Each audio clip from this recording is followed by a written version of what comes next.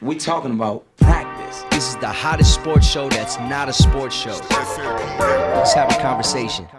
What up, world? Welcome to the TBP show. I'm your host, the almighty Merz. This show is brought to you by Sauce Supply for all your cannabis needs.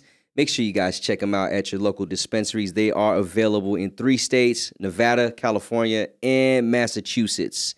It's been a minute since y'all seen me, man. The holidays are here. We're working on a season 2. I'm trying to plan that out. And it's been busy. But we got a fucking amazing guest tonight. One of my guys, man. The illest Filipino cat that I know.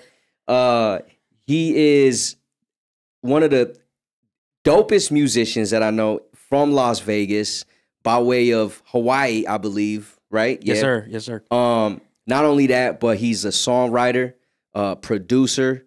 He's a DJ, and he's so like beast with this shit. His melodies are so clean. Everything is soulful. He's got that bounce. He can make you move. He can make you like get in tune with your feelings. And then he could talk that mafioso shit, man. Sports aficionado, huge Brooklyn Nets fan who are actually trying to survive right now in the in-season tournament. So we're gonna keep you guys updated on that. And man, just a great all-around person. Everybody make some noise for my guy OG Moose.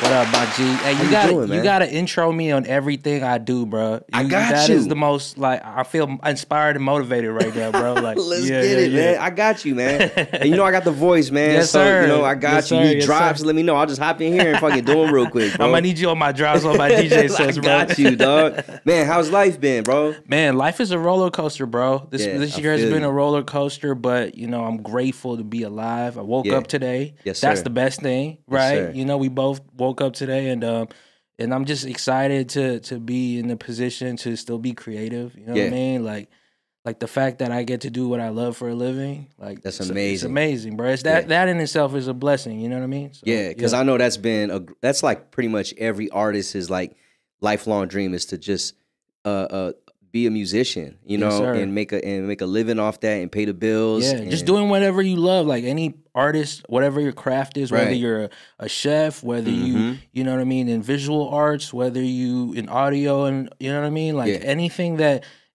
involves your hands, like anyone in your mind, like and that's the dream, is just to be a working class person. And I know for me, it's only my 2nd year as a full-time DJ and musician, so like. I know this is still the beginning, and like everything is just steps and patience. And like one of the biggest lessons, like I remember learning in this journey is that like everyone who's ever succeeded and has the longevity in the career path that they want, never quit. Yeah. You know what I mean? Yeah. Like literally everyone who's still in whatever their passion was never gave up on their passion. 100%. And now they're able to make it a living. Exactly. Yeah. What some of them obviously a little older, you know what I mean? Right. Maybe more seasoned in their careers, but like it took them that long just to get in those positions. And like, to me, like it's a blessing to wake up and to be in that position. You know what I mean? So that's how honestly it's been that type of year for me. You know what I mean? It's like ups and downs, you take your L's, but there's been some pretty cool milestones this year alone. So I'm that's it's been cool. How you been, bro? I'm it's been good, a minute, man. I know it has. Yeah. It has. I'm good, man. I just been podcasting now, which is crazy because I never thought I'd be doing this. I had you on my podcast. Was it 2018 or 19? It was it's a couple years before the pandemic hit, man. Yeah, and like I remember, I was like, oh yeah, I gotta get my man on here. You know what I'm saying? He's the mouthpiece. You know what I mean? It was like a year into me coaching and then not doing music no more. Right. Yeah. So it was like a different dynamic. Yeah. Like I remember that. It was. But you look at you now, man, with university. You a hurricane, bro? It's crazy, man, bro. Canes, go Canes, baby. Yeah, man. Yeah. So it's awesome to see that, bro. I'm happy you and the squad are doing it, bro. Appreciate it, man. Yeah. We're working, man, and we're just trying to keep things going. Yeah. And I'm always trying to find new avenues to just stay active in the sports world, even though I'm not coaching no more. Sure. Plus, I got this fucking degree in sports management, bro. I got to use it somehow. You know what I mean? So, yes, sir. Media is like the biggest thing that I still love to do. Even with through music, I was really involved with like film and like the music videos, exactly, directing. There's editing. a lot of overlap in all those three things. Yeah, 100%, man, 100%. Yeah. How's your mom's, man? How's your family? Mom's is good, man. You Yeah. know what I mean? She's, you know, for just full disclosure, my mom has cancer, but she's grinding. This is her sixth, seventh year with her cancer diagnosis. Man, living the dream, right? bro. Yeah, she just got back traveling. You know what I'm saying? Shout out to moms. That's my best friend. You know what I mean? Yeah, I'm glad she out here living. You know what I mean? Doing her thing, bro. So that's all it is, man. I'm happy that she's doing her thing. You know what I mean? Hell yeah, it's crazy because I remember when like you told us about it. Yeah. And like to see Instagram photos and y'all doing stuff together. Yeah. There was a point where I was like, yo, it's gone. Like she, you know, like it's in remission, but she still has cancer. Yeah, you know, it's a stage 4 diagnosis in 2017. Matter of fact, it was the day after the Vegas shooting. Oh wow, yeah, October 2nd. It was the worst week of my life. No, facts. That's crazy. The worst week of my life. And the funny part was the day before, we all had a show at what is that venue downtown? It was in the Arts District. We had a show with all the homies, me, Nate Quest, Nick Crucial, Asai Aziz. Was it the Artifice? No. It's damn, I have the worst memory, by the way. Just a lot of this. I think I know. Was it an 18B? It was in the backyard. It was like in a backyard setting. Velveteen Rabbit. Rabbit. Sir. Yeah. And we had the show right there in the backyard. Then the next day was the shooting, and the day after that was the diagnosis. So it was like a crazy whirlwind week. Yeah. And like, you know, we were all scared because like you hear stage 4, you're like, damn, what's going on, bro? Right. Like, you know, like. You thinking this is the end, but like, you know, she's here 6 years strong. We're traveling the world, you know, experiencing new things, you know, like that's my road dog for sure. You know what I mean? I love that, man. And shouts to your moms, man, for you know, that's definitely an inspiration to because a lot of people, it's a mindset. Absolutely. You know what I mean? Plus like being healthy and taking care of your body. Absolutely. But for a lot of people, it's a mindset. And I feel like when some people, when they hear that on themselves, it's like a death sentence. And they just deteriorate. You know what I'm saying? It's a death sentence for others, but somehow, you know, my mom's always been that person that like, you know, like she takes adversity, you know, to the chin and just rolls with the punches, you know what 100%. I mean? So yeah, shout out to moms, you know. You're over 2 years sober now. Yeah. How does it feel like not, you know, diluting your body with poisons? Well, it's crazy. It's been crazy. So it's about 2.5 years now, roughly. Alcohol, you know. Yeah. I still partake in the greenery, although I took a little break, but I gotta hook you up. I'm gonna hook you up with some sauce stuff. Shout out to Sauce Dough. Yeah. But what's it called? I've been 2.5 years sober. And it was a conscious decision before. You know, I was on a fitness journey. I had lost, you know, weight and like was working on it. And at the time, it was just a conscious decision. Like, you know, I'm in nightlife, so every single set I was, you know, because I smoke all day, every day. I'm high as all day. Then you go to the set and you know you get a bar tab. You know what I mean? So now you drunk and high after every set, every show, every night. And you're just like, you know, this was like around the pandemic too. I quit around 2021. So it was like a little after the pandemic, you know, we were still a little bit in it. And like, I remember during the pandemic, you know, we kind of all just dove into our vices. I'm sure everyone did. You know I what did I mean? For sure, man. You know, like, that shit was crazy. It was 6-pack a day, bro. Exactly. It was like, you know, you just catch yourself. At first, you cop in a 6 or a 12-pack. You know, you're gonna watch the boxing pay-per-view that Saturday. You just go home and like, you know, you get a 6-pack and then it'll be like, oh, a handle. You get a handle. You know what I mean? It just devolves into. And, you know, I never had a problem. I was never in a program. I'm thankful for that. I don't have like any addictive tendencies in that sense. But like, you just caught yourself like, man, I'm like, at some point I was just like, what am I doing, bro? Like, like I'm you know, I turned 30 in 2020, so I was just like, okay, my body doesn't recover as well as it did. Yeah, that's the same for me too, man. Yeah. So you know, at that point I was just like, all right, you know, actually, you know what's funny? Who inspired me to really do it was I used to listen to Bill Burr's podcast. Okay. And he had a podcast where he, you know, talked about it all the time. Like he's like a drinker, you know what I mean? You know, like, you know, those Boston East Coast dudes, they drink, like that's their thing. And like he gave up alcohol for years. and he was kind of like journaling it through the podcast, and it's kind of crazy. I was inspired by him through that. You know what I mean? Yeah, I didn't know nothing about that. I might have to check that out. Yeah, it was like his little podcast that he did, and like he would always bring it up, like just 2 years and 6 months now. Yeah. Like he'll always like push himself, like maybe if I can go to 3, or I don't know how long if he went back to it, but at the time when I was listening to it, he was always talking about it. I was like, damn, if that fool can do it. I mean, anybody can. I can do it. You know what I mean? So, no, it's kind of like that too. It was just, and a lot of it was like a health thing too. And honestly, 2.5 years in is the first year was the toughest. Yeah, like because I'm always like I said, I'm in nightlife. I'm around drunk people all the time. Right. I play a brunch, on Saturdays, and like people are drunk at 11 a.m., bro. Like that used to be me.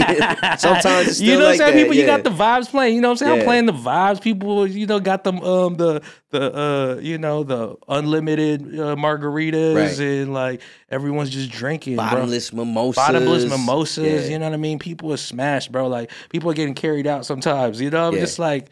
So at first it was kind of an adjustment period, how to like deal in that social setting. Right. But now that 2 years, within the first year, it was like, oh, okay, I can navigate a room now. Right. I can talk to people, because this used to be like a liquid courage situation. Mm-hmm. You get a drink and you get a little, more brave. You got a little more charisma. Now I'm just like, oh yeah, this is how we. I talk to someone in a different, like different wavelength than me. But what's crazy that I notice when I pull up to events and I'm still sober. I might be a little bit shy, but there is like a type of power that I feel when I'm sober over people that are like kind of inebriated a little bit. There's a certain clarity, obviously. Yeah, it's a little bit of that. But then, it's kind of interesting too, because when you deal with someone, like I said, on a different wavelength, people have different substances of choice. You know what I mean? They might be combining and mixing or whatever. But like before, like I would always just be high all the time, and then you add alcohol into it, and then sometimes other things get involved. You know what I mean? However the night is going, and you're just like, dog, I literally get trashed like every single time we go out, and the next day I got shit to do. What are we doing? That's how it was for me, man. I just recently signed up for a marathon, a half marathon. Hell yeah! So I noticed immediately. Are you going sober until the marathon? Not all the way sober. Yeah. I have it's dialed down a lot. Okay. I used to drink like every day.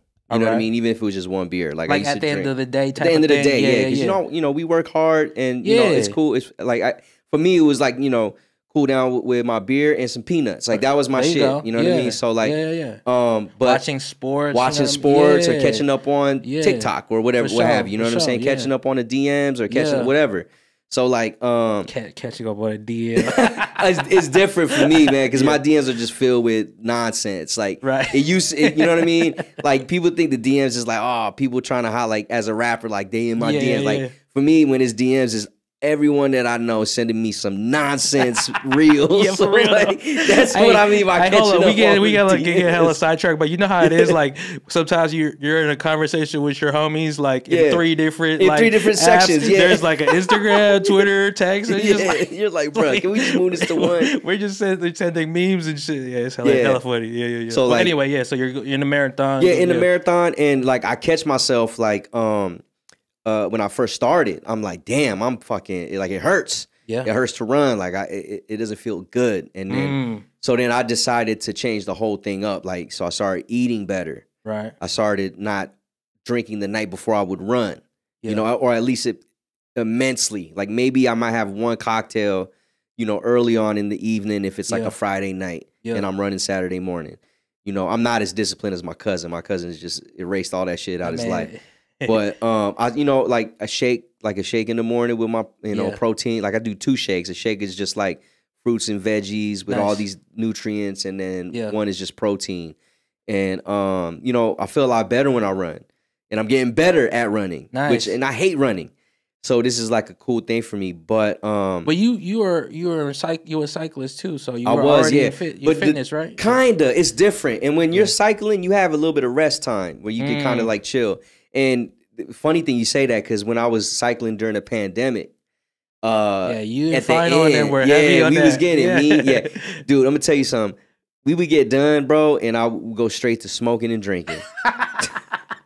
Hey, it's been a long day, bro. I gotta turn up. We did, man. So like, I couldn't even say I was doing it healthy. I lost hella weight For sure. but it's because I was just drinking and like, you know, my diet wasn't well, man. Like, and you know, we weren't going out to eat, so we just eating what's at the house, man. Ramen, you know, shit like that. Yeah. So, but yeah, man, I'm happy for you for doing that. Oh, for sure. There's definitely a lot of clarity with it. Yeah. You know, I wish I could, and I probably could do it, but I wish I could be that disciplined. There's like a lot of respect for people like you that got the discipline. I was about to smoke on the way here because, you know, I had a pretty long day yesterday. Yeah. So I was like, you know, I'm going to just smoke on the way to the podcast. But I was like, wait, I got to do a podcast, bro. Like, yeah, it will. I got to be clear. I already have terrible memory, so I'm not going to remember things. Like, I forgot the sober venue. too. I'm sober too. Like the crazy thing is, I don't like to be high doing this until we get through. Like before, it's like no. But like if we're both like, okay, let's like Jay Spence was here. It's like, yo, y'all like, was drinking. We was gone.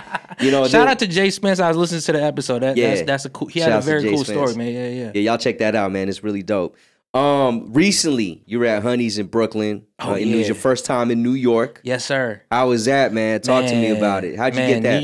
New York is amazing. First off, like, you know, shout out to the bass goddess, hooked it up. You know what I'm saying? Shout out to the homegirl King Marie too for the alley-oop on that. Shouts. I played a garage party in New York City. They did it at Honey's in Brooklyn. Mm-hmm. Amazing experience. One, just to be. It's my first time in the city.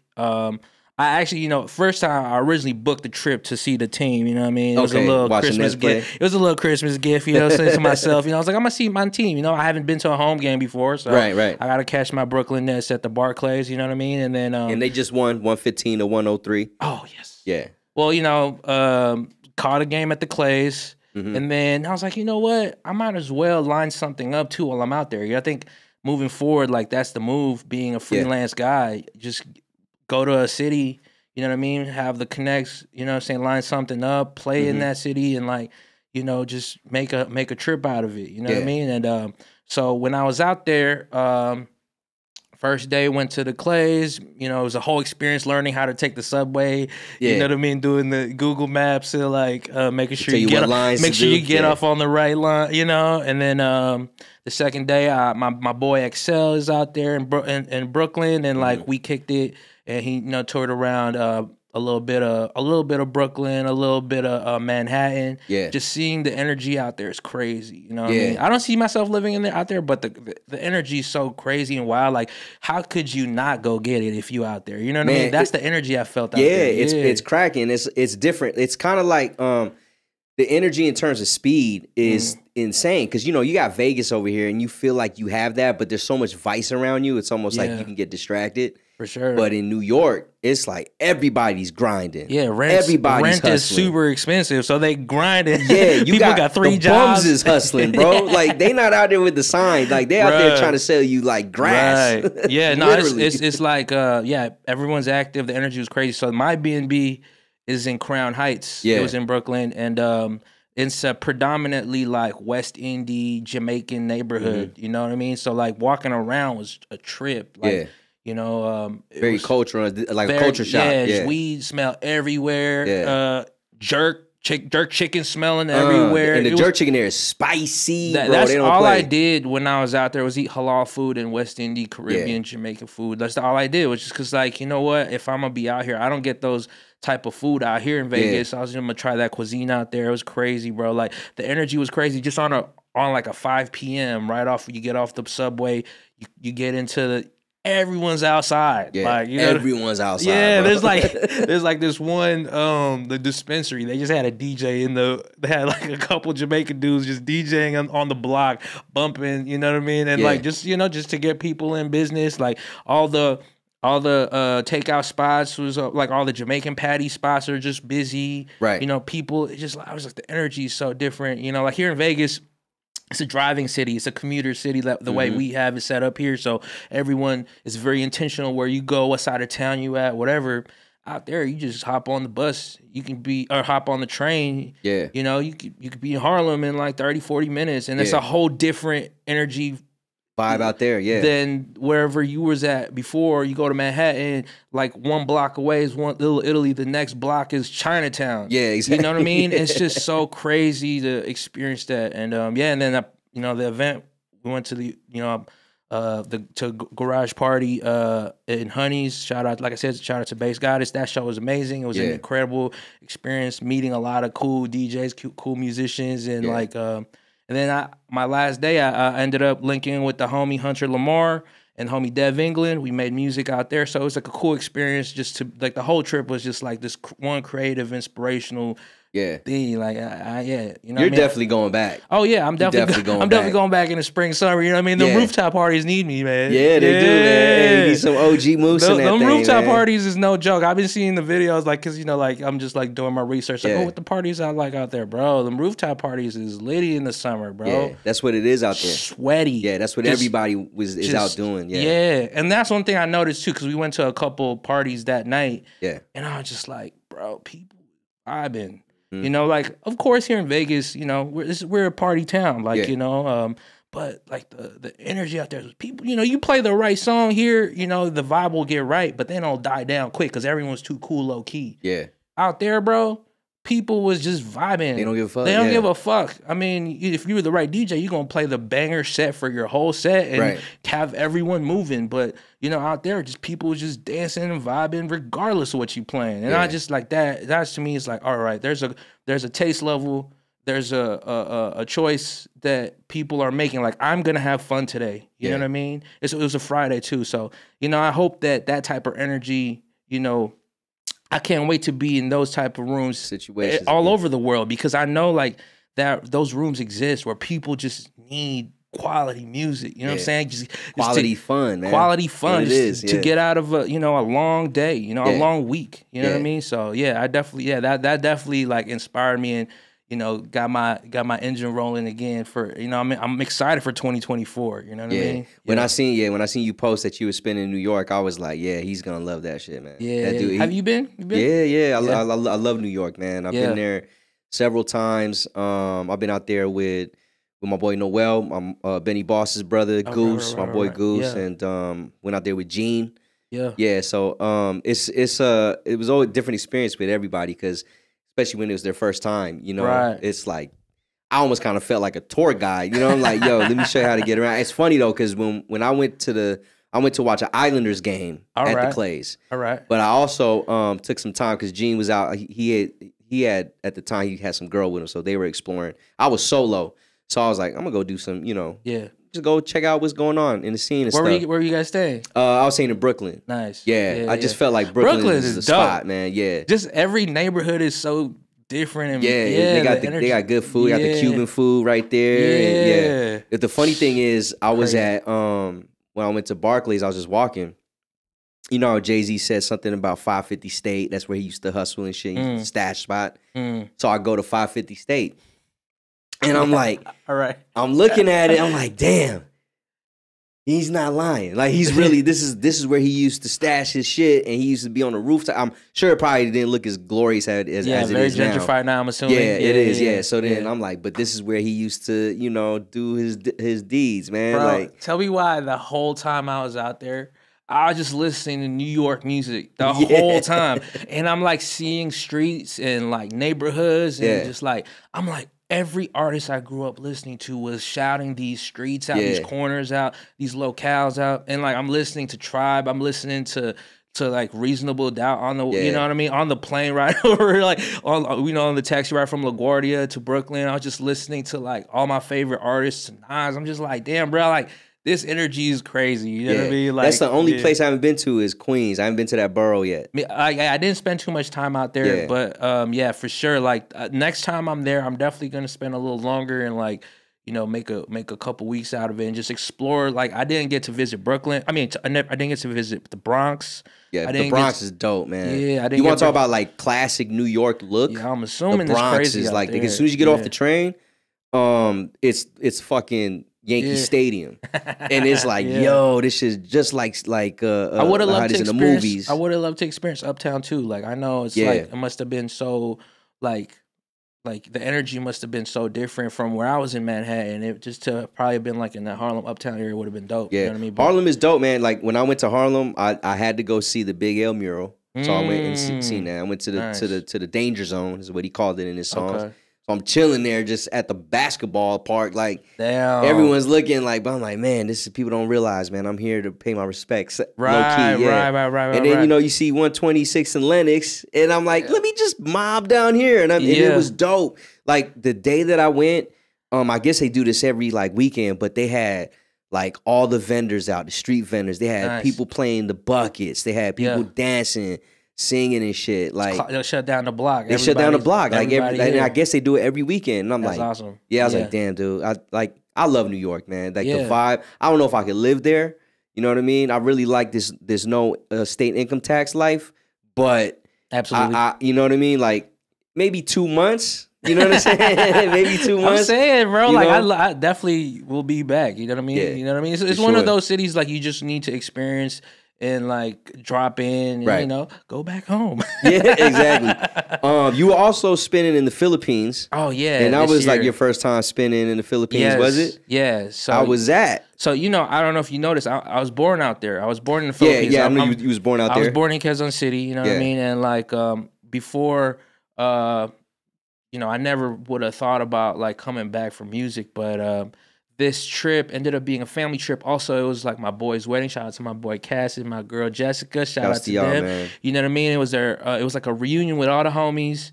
So like, I was like, yo, I should line a couple things up. So I hit up a couple promoters and this is the crazy part about all the places I've played recently, like Hawaii, in the Philippines, in Brooklyn. I hit up, you know, a couple promoters or whatever, a couple DJs or whatever, and like every single one of them were like, yo, I play your edits, your remixes on SoundCloud. That's and I'm hard, like, bro. I'm like, oh, that's crazy. You never know who's listening. Yeah, that's you know true, what I mean? Man. So so like I hit up a couple homies. Shout out to the homie Dwayne Insane in the Philippines, hooked it up. I played a couple gigs in this neighborhood called Poblacion in Makati, and it's like this that's like the nightlife scene out there, bro. Okay. We play it on a Wednesday, in like in this second floor club, third floor club in Poblacion, bro. We had our homies, you know what I mean? Our homies was thick. We had about 50 people in there. Damn. Yeah, it was deep because it was for a wedding. And for a wedding. Filipinos go deep for the wedding. Yeah, from all over the world. We was, you know what I mean? We were in the motherland. The energy was definitely crazy, you know what I mean? But like, yeah, in there, it was just like everyone was getting down, bro, on a Wednesday, bro. Like Filipinos, you know, it's a drinking party scene out there for sure, you know? 100%. Like, so like everybody's just vibing on a Wednesday night, bro. And I'm just like, wow, this is crazy. I wonder what their weekend's like. And I played a Saturday out there, same neighborhood. And that one was like this room. It was like 60 people in this room, bro. Damn. It's like a max 60 people. It's a small room. Right. But it had like 40, 50, 100, like 50 people outside in just the patio area, just listening to the music inside. I'm just like, yo, that's literally catching the vibe right there. Exactly. And like the experience was so crazy playing music for, you know, my people, like our like-minded people. Like there's definitely a connection ancestral wise, you know, not to get too deep about it, but like, you know, like there's a type of, that's why, you know, the stereotype is how Filipinos love karaoke, right? Yeah. Music's in our blood, bro. It is, like man. It's genetically just in tune with us. Like our ancestors speaking through us to like rhythm and melodies, bro. Like 100%. You know what I mean? So like when you play out there, you just kind of play the bangers and like people just relate and like hear the same things that we listen to out here, bro. Like and that's the one thing, and appreciate the same music. That was a great experience. I definitely can't wait to go back, man. Like playing the Philippines was crazy. Then, you know, it was my boy's wedding in Tagaytay, which is this like vacation spot about 2 hours from Manila. Okay. And it's like this nice province in Batangas actually. Okay. And like, yeah, it was just a beautiful, played that wedding, you know what I mean? And it was just a great experience just to be able to play, you know, use my craft out there, you know what I mean? In the motherland. It was an amazing experience, bro. When you travel to these different states, countries to DJ, you just bringing the laptop or you got to bring your turntables? So for those ones, I ended up bringing like my controller that I had. But like now, like for the New York one, it was USBs, bro. Like, yeah, because I mean, people just pop in the sticks. It was just an hour set, you know what I mean? But yeah, like I think depending on the venue, obviously, I always bring my laptop with me just to prep your set or whatever. Like I like to put a set together for an hour just so I know this is my transitions. I gotta play the hits. I make edits for these specialty edits for these sets. Just to make it like so I'll cook it up that weekend, just to feel the vibe, talk to local people, like, hey, what's hitting out here? What people like, like just to see what people's energy is like. You go to a couple of bars or events to see what people are listening to, and then I that's how I formulate usually sets for like these out of town trips. You know what I mean? And I do that here too in Vegas. You know what I mean? I have my residents here. She's here. I always ask people, what are you guys listening to? Whatever. What's the energy like? And then you kind of adapt your prep for your sets that way, you know what I mean, by like just asking. So yeah, personally, like moving forward, I know I'm always gonna research like the type of demo that's gonna be coming to these sets. Like, what's that demo listening to right now? What's the audience like out there?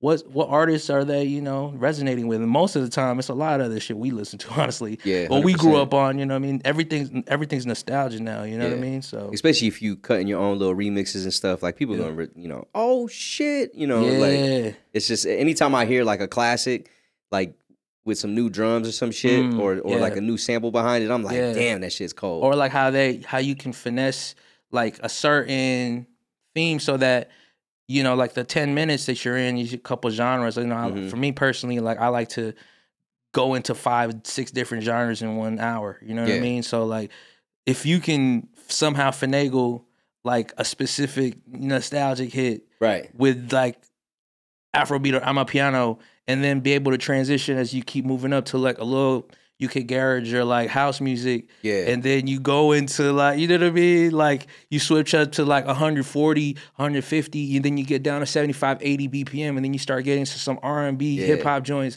It's like it's crazy, like just to see what people are vibing with, Me and my girl and my brother, we went to Cancun, and we were just like walking around, and we ended up at this fucking like hookah spot, to smoke some hookah. Right. But the DJ was killing it. Nice. Like exactly what you just said. The hour we were there, he went through like 5 or 6 genres. It's a science, brother. Yeah, it's the Afro beat into some classic hip hop, into like quick house and all that shit. And I was like, damn, and I was vibing on all of it, bro. The way he blended it, and I'm like, you know what? It don't even like that's the universal language is music. You know what I mean? Like even if they're speaking a different language, but the rhythm, the vibes, the melodies, like it doesn't matter what they're saying almost. You just kind of feel it. You know what I'm saying? So we had a good time with that. Like just that, like I just brought it up with me, like, I play a reggaeton, like, more Spanish style sets on Saturdays, and like there I can get away with a lot of like Afrobeat Amapiano shit because a lot of the rhythms are similar. Yeah. So that just goes to tell you, bro, like those sounds are like, between the Atlantic Ocean, separated by the Atlantic Ocean from different areas, but the rhythms are similar. Those African percussions, those like Latin percussions, those melodies are all similar. You know what I mean? That's why I see really the universal language, because you could be playing some, like you could drop some German shit, but just because you don't understand what they're saying, the melodies is still hitting. This like, where you get them. It could be a German soul sample, and then you run it into like, oh shit, Jay-Z used this shit. Exactly, like, exactly. Oh, those are always those are always hitting when you play the original sample. Like, lately I've been dropping a lot of like there's just act I really love them. New Jeans, right? It's from South Korea. Like you just play their shit, people don't know what the hell they're saying. But like it hits, man. It's hitting. Like I just, that's just the music is the universal language, really. You know what I mean? So. Yeah.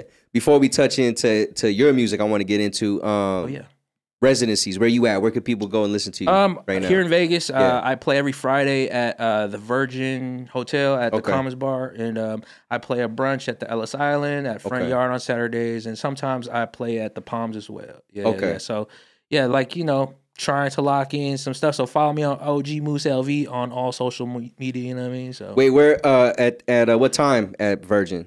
At Virgin 5 to 9, like a little happy hour. Okay, man. I'm gonna have to stop by, man, on Friday. Get a drink. Yeah. It's a vibe, you know. Like I'm controlling the music for the casino floor, so it's like a nice little energy in there.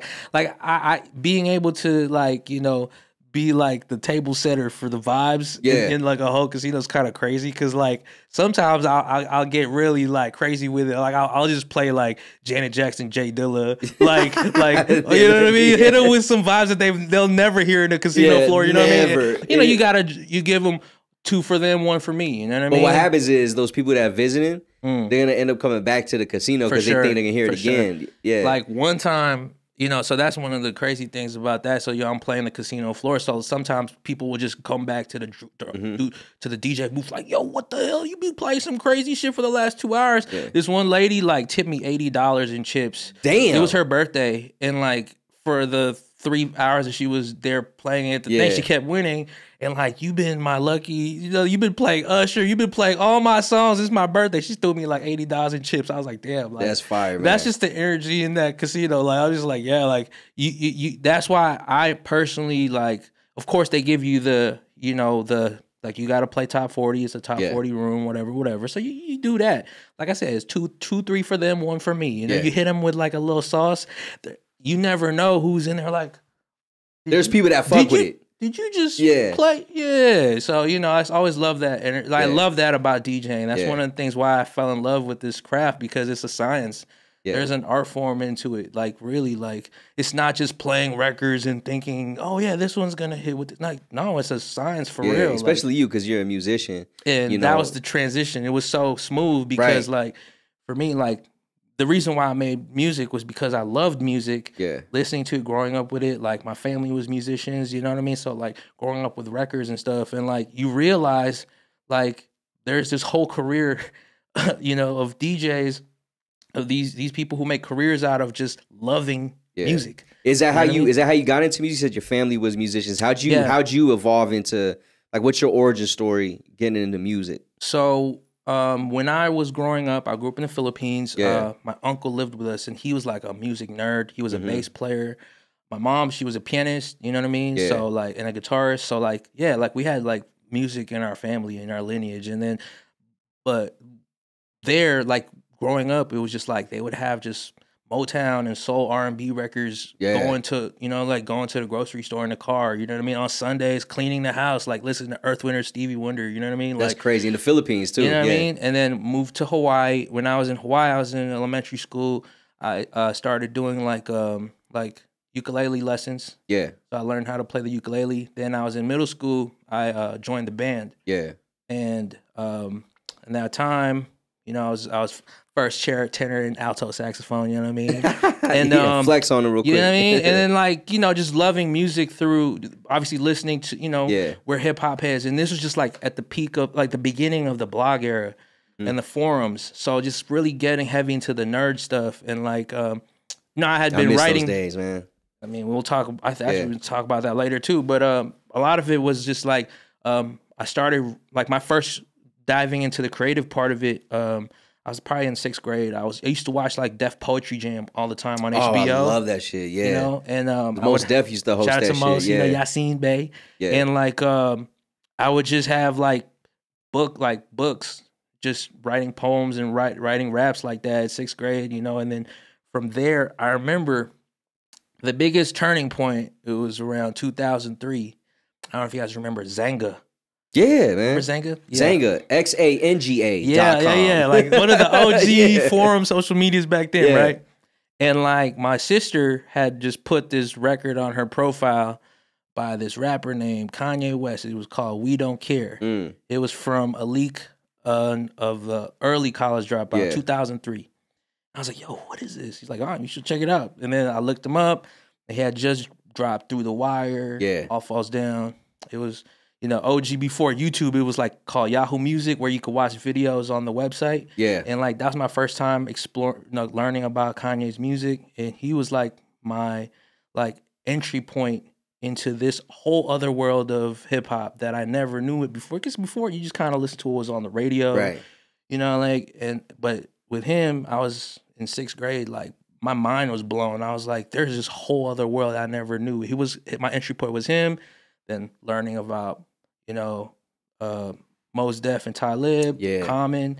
You know, I was listening to a lot of Chicago music because of it them. was popping back then. Yeah. Chicago rappers were like a lot of Do or Die and stuff. Yeah, and then, they were the ones, man. And then listening to a lot of obviously New York stuff and just diving deep in that because, you know, all the artists that he worked with, you know, and then keep going back and further, you like listen to Tribe, and then you listen to the records that Tribe sampled. Yeah. You know, and like and just loving hip hop through that lens of just like, okay, there's this conscious, soulful side that I embraced because I couldn't relate to people in the streets, man. Like, you know what I mean? From there, I wouldn't know about selling a ball, pushing crack or cooking with a Pyrex stove. You know what I mean? But there was this other side of it that was just so musical and so soulful that I ended up loving. You know what I mean? And like, how old were you when you like started like penning rhymes and stuff? About in 6th grade. So damn, middle school. Yeah, wow. Middle school. Yeah, and then 7th grade, like college dropout was the pivotal changing point. It was 2004. Yeah, I remember like taking a city bus to go to Circuit City, and then picking up College Dropout, the pink CD, popping it in the CD player Walkman on the bus with the no skip. Yeah, no skips, but it's still skip though. That's the problem. It's still skipping. Then you just putting it in my ears, and it was just this. I remember that first listen. Yeah, and that changed my whole perspective on life. You That's know what I mean? crazy. Because like this music just like, and the crazy part was like reading the liner notes. Like, yo, he produced these. Yeah, you know, it was rare at that time for the artist himself to be producing and, you know, actually like programming his own stuff. You know what I mean? And like reading the liner notes, those were always the days. Was just like you'd be listening. Oh, this sampled this. Yeah. Like, oh, it sampled this. Oh, this guy played the trumpet on this. You know what I mean? Like, oh, I know that name. You know what I mean? It's crazy. So that was when I really dove into like, I'm gonna make music. Oh, that's fire. In 7th grade. Yeah, and, it was mainly just writing, or were you like, you know what, I want to get like a keyboard? So because I was in band, we had like a little band room, and we would always mess around with like, you know, we never had like, you know, obviously DAWs and like, you know, sequencers and anything like that, but we were just messing around with other musicians. Like we would low key be jamming in our lunch breaks. You know what I mean? Right. Like during the lunch, just like we would be in the band room. It would be the class right after lunch. And we would just all be there. All the musicians just kind of mess around. Somebody be on the drums. We would be you know, I was messing a little bit on keys and stuff like that. We just all mess around, just like replaying, interpolating records from the CDs, you know, the albums we were listening to. This was around 2004. So like a lot of those records from that time, like Speaker Box Love Below, and like, man, your band room must have been lit. If I was your band teacher, I'm like, yo, what are y'all Shout doing? out to Mr. Fukaya. I hope I don't know if he's still alive, but like, shouts to you, he man. Changed my life too. He was one, like, it was a pivotal time that era of my life, because like I was so entrenched in music. And of course I was playing basketball in school, and like, you know, going to basketball practice, I would have my saxophone with me. Yeah. You know what I mean? Like it would just be that type of thing where just like, I feel like this is becoming my life. Like I could feel like it early taking over. Too, I felt like, oh wow, like this was like what fueled me. And like I moved to Hawaii in 9th grade. Summer of 9th grade, it was 2006.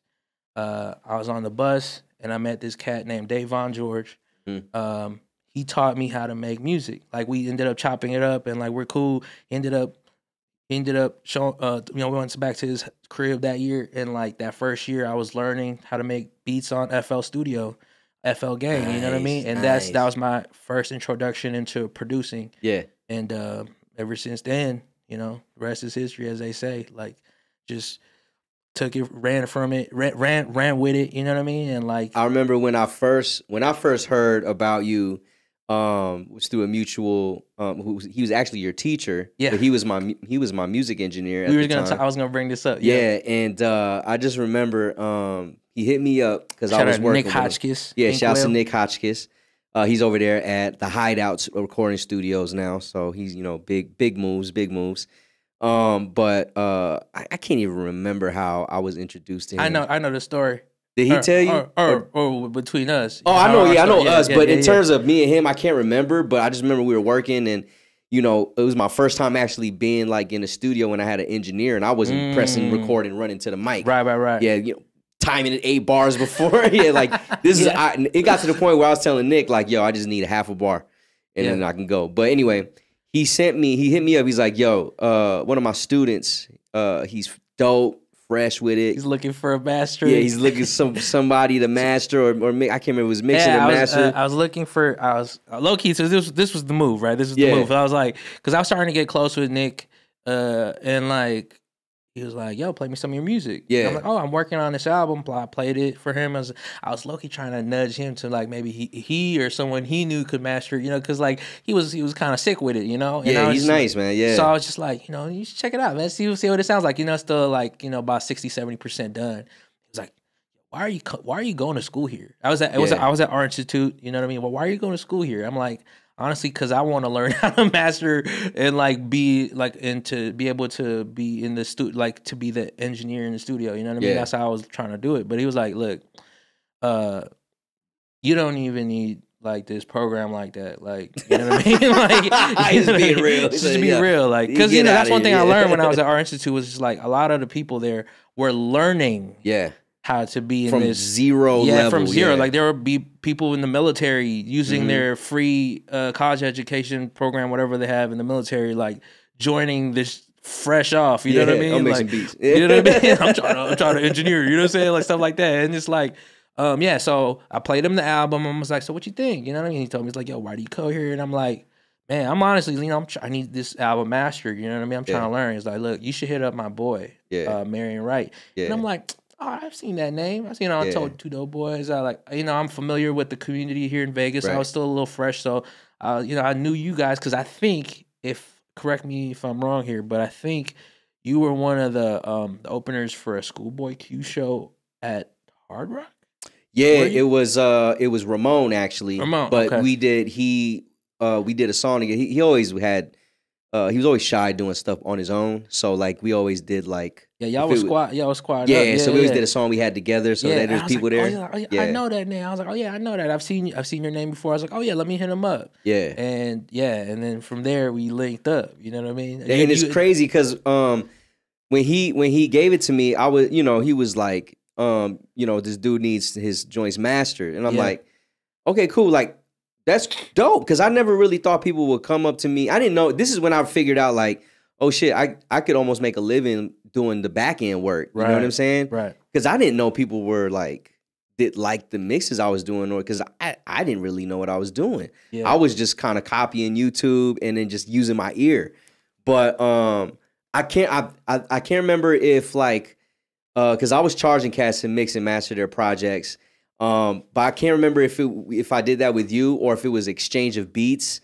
I can't remember exactly what it was. I was trying to remember it now. I think earlier today I was trying to think back. Like, oh yeah, okay. So the story was you listened to it, you liked what you heard. And he was like, I'll give you a discount. We got to make some music. Yeah, I think that's what I think. You just gave me like a deposit, and after that I was like, yo, let's just like he was like, you just gave me a super nice discount. I was like, yo, but we got to make some music. I was like, all right, bet. And do you remember our first time like linking up? Like I pulled up to your apartment. He was like, "Hey, pull up to my apartment." It was your apartment, kind of on Las Vegas Boulevard. I remember. Okay, yeah. And and he was like, all right, yo, play me some beats. We smoked up, and I, hit play on my album. The first beat I played, that's the beat you picked from one of your records. I think it was a record called Sugar, if I'm not mistaken. No way, that was the first joint. That's the first beat I played, and it was crazy. He was like, run that. I don't even need to hear other shit. I was like, nah, let me play you some other shit. I've been working on these all week, bro. Anyway, you ended up picking that, and then Sugar's a banger, man. Yeah, that Sugar's a banger. Ended up being one of your. I performed that every time.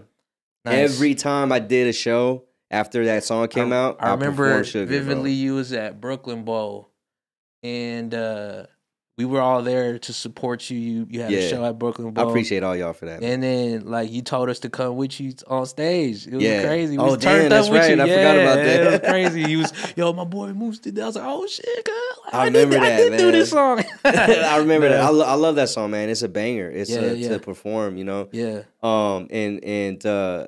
Man, it's crazy, man. Because at that time, there was only 3 or 4 more years left of me doing music, man. That's crazy. And we only did a couple more joints after that, man. Yeah. I think so. And that's the cool thing, because not to age you or anything, but you guys, like your generation really like set the table for us, paved the way for my, generation of Vegas artists to really like, be able to unite and be a community. Your era was like a little more prior to you guys, were a little more divided, and you guys, brought a lot of artists, dope artists together. You know what I mean? Your generation did, and like it was cool to like, to be cool with y'all and like experience that type of world. You know what I mean? Like our first shows and our first like things, we're just experiencing it through your guys' lens. You know what I mean? So we did the same thing y'all did too, though. We were like in the trenches, what I like to call it. We was in the trenches before all that. But that was one thing I was like towards the end. I don't even say towards the end, but it was just like at that time where I was at, Black Gold and all those projects that I was doing. For everyone that's like new to this show, I used to do music back in the day, but he was an amazing musician at one point in time. Yes. And then I wanted to like get the people that I wanted to help the people that were dope to me. I wanted to like just get them on as much as I could, and that's the coach in you, bro. Yeah, that's the Pat Riley in you, bro. It's tough though because people are hitting me up for gigs, and then I'm like, but I'm an artist. Yeah, but I want like, can what about this dude? Can we get him on too? It's always a no. They just need one opener, right? So I'm like, all right, well, they're just gonna hop on the song with me. Like I got a song with Nick and Nate, so I always would do that. I'd bring them or whatever. But one time they hit me up, they're like, yo, we're opening. I need you to open for I can't remember who it was. I think it was Ghostface and Raekwon. I was like, done deal. It's one of my favorite dudes, right? And they're like, we need another person. And I was like, oh, I need to get a trade.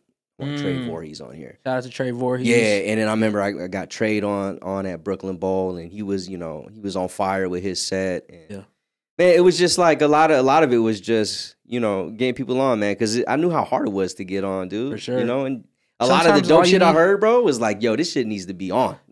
Some people just need a chance sometimes. That's it. That's all it is, man. If you're in a position to do it, you should always be able to help out. Yeah. Who's your favorite artist to work with in the city, or so far, even if they're not in the city? Who do you like to work with the most? Man. Well, I've made a lot of good music out here in the city. Yeah. I will say, he's not from this city, but one of my favorite artists to work with is the homie Jeff Burnett. Yeah, he's based out in LA. He's from Reno, based out in LA. But with him, I love working with him just because it's so natural. Yeah, he's a solid musician. Solid musician, and that's sometimes all you need is just someone. You just play the song. Right. Maybe you wrote the line, or maybe he, he doesn't even, just need a couple takes or whatever. And then, I just love sending music to him, and we worked on a lot of records. He's a singer, right? Yep. Yeah. And we, I produced one of his records earlier this year, and like he's one of my favorite artists to work with. But I think here in the city, I think one of the coolest things is to see everyone grow. Yeah. And everyone has like their, like their own style, and like it's so that's one thing that too. Like I just noticed that like as we've gotten older, everyone maybe isn't making music anymore, or growing away from the scene. Like me and you, like we're I haven't released in a couple years, like and like I started to really like come to terms with the idea, maybe not stepping away completely, but understanding that my place from that era of being like an active artist, creating all day, every day. Yeah. Maybe there's other avenues I can take to be a creator. DJing is one of them. Being a DJ. Production. Yeah. And I think that's one of the things that like really like that's one of the last couple of years have really like opened my eyes to. Yeah. Is just like maybe being a full-time musician, being a Grammy-winning songwriting producer, and all that. Those dreams that we had before, maybe that isn't the end-all, be-all. Nah, definitely not. You know what I mean? Sometimes being a working-class musician, like one of my favorite rappers is Fonte from Lil Brother. Yeah. And he's made a career being, like, surgical, being, you can throw him into anything. He could be a songwriter for a TV show. He's done podcasts. He's a full-time musician. He's done music with like his record label with Foreign Exchange, like, and he's still his solo artist. And like like that. Build type your own of, lane, man. You build your own lane, being useful with your skills. You know what I mean? Like you hone these skills for years, and you can take it with you, no matter wherever it takes you. You know what I mean? And being just like, I think being useful, like you have all these skill sets that, like I said, you hone. Like you're like a samurai. And you know you're a trained hired gun. You're a hired gun. Yeah, pretty much. Yeah, you know what I mean. And if you're to be useful to you for you to provide your skill set to whatever project or whatever thing they need you in, like that is a bigger asset than being some world famous Grammy winning whatever. You know what I mean? Like because sometimes those levels are aren't as realistic to attain. But there's a way to be a working class person in this industry. Low key, there's a lot of Grammy award winning musicians that no one knows about. Exactly. But they made the songs. Right. And they're much a Grammy winner as much as the artist is. Everyone that was a part of that record is a Grammy winner.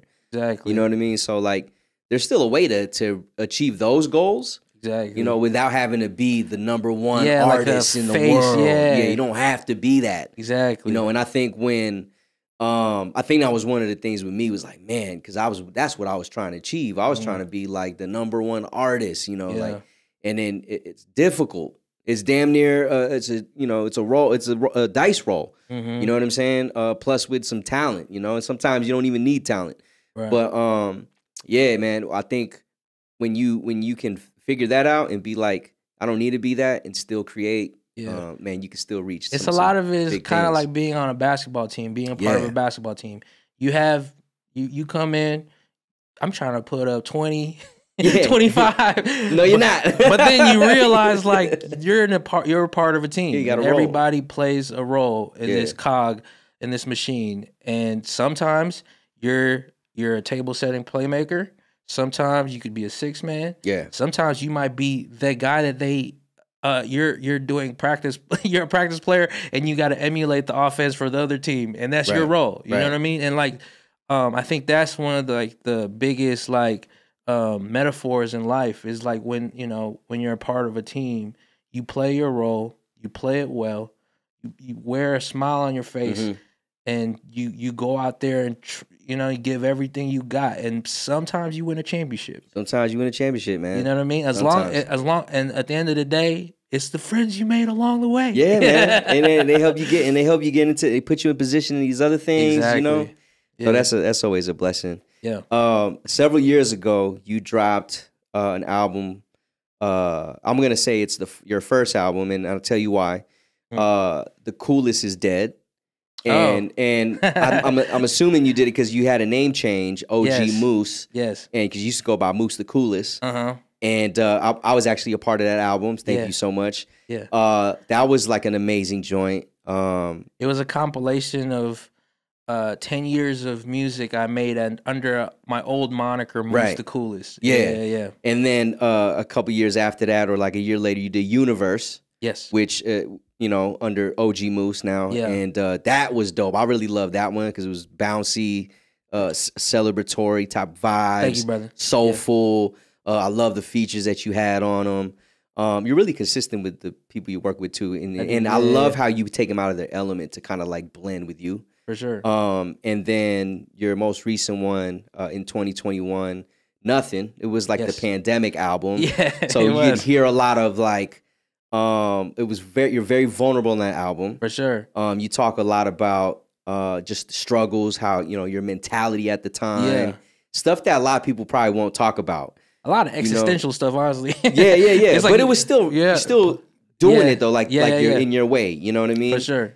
And guys, I got to tell you, man, this dude's music is so dope, man. It's like Soulection. That's what it reminds me of. It's like Soulection. It's vibey. It's soulful. It's got the bounce. It's upbeat. He could you could do all the layers in this album, as different as each song could be. It sounds the same, right? It sounds collective.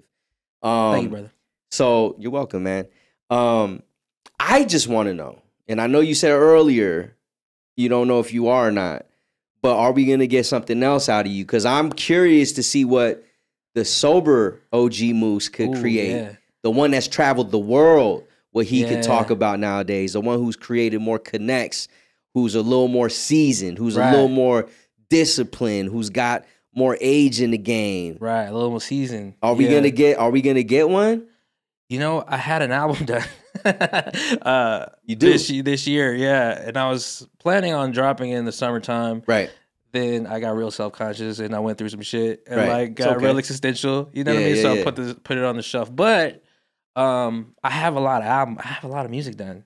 I have a lot of music in the tuck, and you know, we'll see, man. Like, we'll see. Because 2024, what I'm excited about 2024 is that I don't even know the direction I'm going. I don't think anyone does. And it's better when you don't. It's better when you don't. It's better when you don't. You know, all plans fall apart. You know what I'm saying? Yeah. So, like, it's, you know, what is it? Like, what they say, like, only fools think they can plan their thing. You know, God laughs at you. God laughs at anybody who thinks they got a plan going accordingly. You know what I mean? But anyway, yeah. I think I have a lot of music that needs to be heard. And whether it's an album or whether it's in singles form, I think it's time to put them out. Because the edits and remixes you've been doing, bro, it's like, fuck, I love that shit. It's just so nostalgic, bro. Like, I keep saying it, but I love listening to your songs, bro. It's like, it just feels good. Like, you know what I mean? You know, it's different, man. I love it. A lot of being a musician is putting your experiences and your vulnerabilities out there for the world. Yeah. And so much of you know, you put so much into every release. Yeah. You know, the rollout is a lot of the marketing aspect, the business aspect of every release is tough. You know, it's taxing sometimes. You know what I mean? And I think with the last album, Nothing, you know, please check it out on all streaming platforms. NUTHIN, OG Moose on all streaming platforms. Yes, sir. But I'm gonna tag it in the description too. Yes, sir. And like, you know, with that release, I remember because it was such a tough time when I released it. It was during the pandemic. I was a little burnt out from that rollout. Yeah. You know what I mean? And I remember just taking a step back and you know, I was already DJing. That was like something that I was already doing. And then I became full-time as a DJ in 2022. Like, I got laid off from my job January 3rd, 2022. And like, there was this agent that I'd already been working with, and I hit her up. I was like, I just got dropped from my gig at the dispensary. You know what I'm saying? Like, I just, you know, I think I want to do this full time. Yeah. And was able to line some things up for me, and I dove, like, you know, head first into the DJing. Yeah. And so because these are like two different brains, you know, it's hard to like have that, you know, that artist mentality and that DJ mentality, and being able to put 110% into each one. You know, I thought I was able to balance it, but you know, it's definitely, like I said, it's two different brains. So with that being said, you know, I think there is a way for me to figure out, you know, how to be able to be an artist and be a producer, and be a full-time DJ as well. You know what I mean? I think you could do it, bro. And I think 2024 is going to be an exciting time. You know what I mean? Let's keep it open. Let's keep it open, because I have a lot of music. You know what I mean? I know you do. Yeah. Well, if you do get into the creative, artistic side, let me know, bro. I'm down to hop on something. I think the world needs Marion Wright back. He might be in a different form. Almighty form. Merz. Hey, man, you know what I'm saying? It might be in a different form. Yeah, but for real, like, honestly, like, 2024, I'm excited because just in general, like, it's like from all the lessons learned from this year, from the past, like us as a society getting back into the world. Yeah. Right? And like all the social injustices and civil injustices that we've all experienced and we're more privy to now more than ever. Yeah. I think now more than ever, everyone is really like eyes open, you know, not gonna get political or anything. You know what I mean? You're more, you have every injustice visible to you. Yeah. If you just scroll. You can be hands-on now. And just with that knowledge, just with that, knowing all that, how do you maneuver in the world today, knowing that there are people in higher positions that are oppressing you on purpose? You know what I mean? Right. And like, I think that type of conscious decision should be involved in any creative aspect or in any decision anyone makes. You know what I mean? So with that being said, like, I think it's an exciting time to be an artist. You know, it's more challenging, obviously, with a more saturated market and like, you know, but the technology and the advances and the ingenuities and all these things that's available for every artist. Right. That's what I'm excited for. You know what I mean? Because like the last year has been transformal and transition. Like, you know what I mean? It's been such a transitional time. And like the music I created, you know, I'm excited to hone those in and, you know, maybe release them soon. You know what I mean? Hey man, you already know I'm down to listen. Yes, we you know we gonna keep it going, bro. We gonna keep it going, man. This is forever. You know what I mean? That's knowing that's forever. Like this is in our blood. You know what I mean? Facts, like, man. You no matter your whole life. No matter how much time is in between, like it doesn't matter who's not listening or who is. Yeah. At the end of the day, this is for us. Yeah. Like we create this music. Yeah. You know, it's our journals, it's our diaries. You know what I mean? We put it out there just so we can get it out of our brain. It's like this thing in our brain, in our hearts, and our souls that burn a hole there, and like you just need to get it out of there. Yeah. And that's what our music and our art forms are. So yeah, 2024, look out for some new music. Let's get it, man. Yeah, I'm gonna move to this new segment. Well, actually, it's not a new segment. It's gonna be a little newer because we normally drink on this one, but we're drinking water. Yeah, we're drinking water, but we're gonna go choose one or shoot one. All right. I don't know if you've seen Drink Champs, but it's just like Quick Time with Slime. I give you two people or things. It's not as fun, you know, being sober, but you know, we'll try to make it fun. Yeah, we'll still make it fun. We'll still make it fun, man. You know, clear minded. Yeah. Yeah. You know what I mean? I'll be precise with my answers. Yeah. All right, first one, man. Allen Iverson or Steph Curry? See, look, I just watched the Jay Spence episode, and like I'm prepared for these. I'm gonna have like, you know what I mean, little disclaimers with each answer. So so Steph Curry, in my opinion, is like top 10 all time. Okay. As a player, because his achievements, his resume stands up. Yeah. I think, you know, with that, I think he's finally hit the top 10 mark. I still haven't done the numbers of like who got kicked out of the top 10, but he's in there. As a player, top 10. As a player, yeah. I will say, though, I'm picking AI, not only because that's your man's, but he was also my man's. You know what I'm saying? Man, like AI was our GOAT, he was a cultural, like for our generation, he was like, he changed the game. He was the culture, bro. Like he brought culture into this sport and connected us to this sport more than ever. Right. We already liked basketball. Right. And then this dude, 165 wet. Yeah. 5'11". Yeah. Came in the game dropping 56 like it was nothing. Yeah. You know what I mean? And like had tats, had braids, had like the baggiest clothes. You know, everyone dressed like AI. Yeah, you know what I mean? True. People were wearing sleeves in middle school, high school. Like you didn't even need to warm your arm up, bro. You young. You know what I mean? Man, you know what used to make me so mad, bro, was because the NBA was so baggy back then, and they already made big ass clothes. Right. It was so hard for me to fit into like basketball pants and like all this shit. Tie them up twice. Yeah, it's crazy, man. I'm like, dude, I can't. It just don't even look right on me. I remember just my warm ups in high school were so fucking big, bro. I had to like roll up my sleeves 30 times. You was in the state championship wearing 4X. Yeah, man, it's crazy, man. I'm like, damn, dude. Yeah, man. But yeah, my answer is AI, just because like from a culture standpoint, like we connected to him on like a spiritual level, bro. He was really that dude. Like, he was one of my favorite players. Hell yeah. Kobe Bryant or Michael Jordan? All right, another disclaimer. So Michael, personally, I believe he's the GOAT. Yeah. Personally. Okay. Right? Because of his impact on the world scale. Like AI looked up to Michael.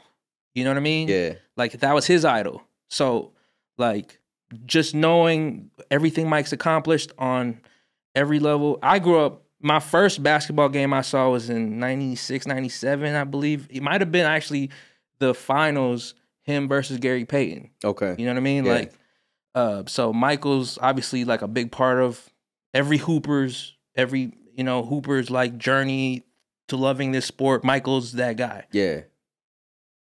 I was connected with Kobe on he was like a anti-hero. He was like a villain anti-hero he was always a big part of my life because I lived there. Everywhere I lived, the Lakers were the local channel, like Fox Sports West, you know? And like, I just remember turning the game on, number 8, you know what I mean? Like, I personally had a vendetta against the Lakers early on. You know what I mean? I was like, yeah, I'm beefing with this guy. Yeah. But there was something about this dude, like, just, he was mesmerizing to watch because he was emulating everything about Mike. And then it's like we got an extension of Mike's career through him. Through him, bit, you know? He was like his like spirit animal, and like there was just something mesmerizing about Kobe, and like from that point on, especially when he, you know, everything he went through, how he was able to bounce back, basically had a resurgence of his career when he shaved his head, started shooting automatic from 19 feet turnaround jumpers, and like. Just being the best defender, guarding the 1A on every team. Like, when he became that dude, I just like, okay. Yeah, he didn't take I hate the Lakers, but I love Kobe. Yeah. And same. That's where I'm at now with it. Because like, I'm a Nets fan. Like, I grew up as a Jason Kidd fan. Like, you know, when he got traded to the Nets, I became locked in with the Nets. They played us in the finals and murdered us. You know what I'm saying? It wasn't even a challenge. Not a challenge at all. I remember in 5th grade, I think I broke the remote game 3. You did the same to fucking AI after that one game, that gentleman's sweep, man. It was over after that. Yeah. You thought he had a chance to step over Ty Lue, but it was Kobe. It was Kobe, He woke up. Yeah. I mean, of course Shaq is going to be Shaq. Yeah. Shaq was going to drop 45 and 15 like it was nothing because he's Shaq. But then there was this dude that was like, he kept getting better. Yeah. He kept adding to his game. By like 2006, 2007, like that Kobe was just like if you were going to create the perfect player, he was that dude. Yeah, and he did it by himself after when Shaq left. He did it by himself and continued to win championships. Exactly. And so there was always something mesmerizing about him. And like I said, like there was a thing, a love-hate with the Lakers because of how much they were like kind of like this, I don't say villains, but they always won. They were always winning. Showtime Lakers always get away with shit. I'm not no front runner. I'm not gonna hop on no bandwagon, you know, man. But at the end of the day, it was Kobe, and this was my 4 horsemen of favorite players growing up. It was AI, Kobe, Jason Kidd, and LeBron. Got you. Those when I grew up, those were the guys that were my players. So yeah, for this answer, Mike is the GOAT. I will go with Kobe. Got it, man. You go with Kobe. Got you. You had to say these disclaimers about to be long as hell. I was listening to the episode. You good, man. You good. Speaking of Shaq, we'll go with Shaq or Hakeem Olajuwon. It's like brute force versus finesse. You know what? Shaq is amazing. I love him on inside of the NBA.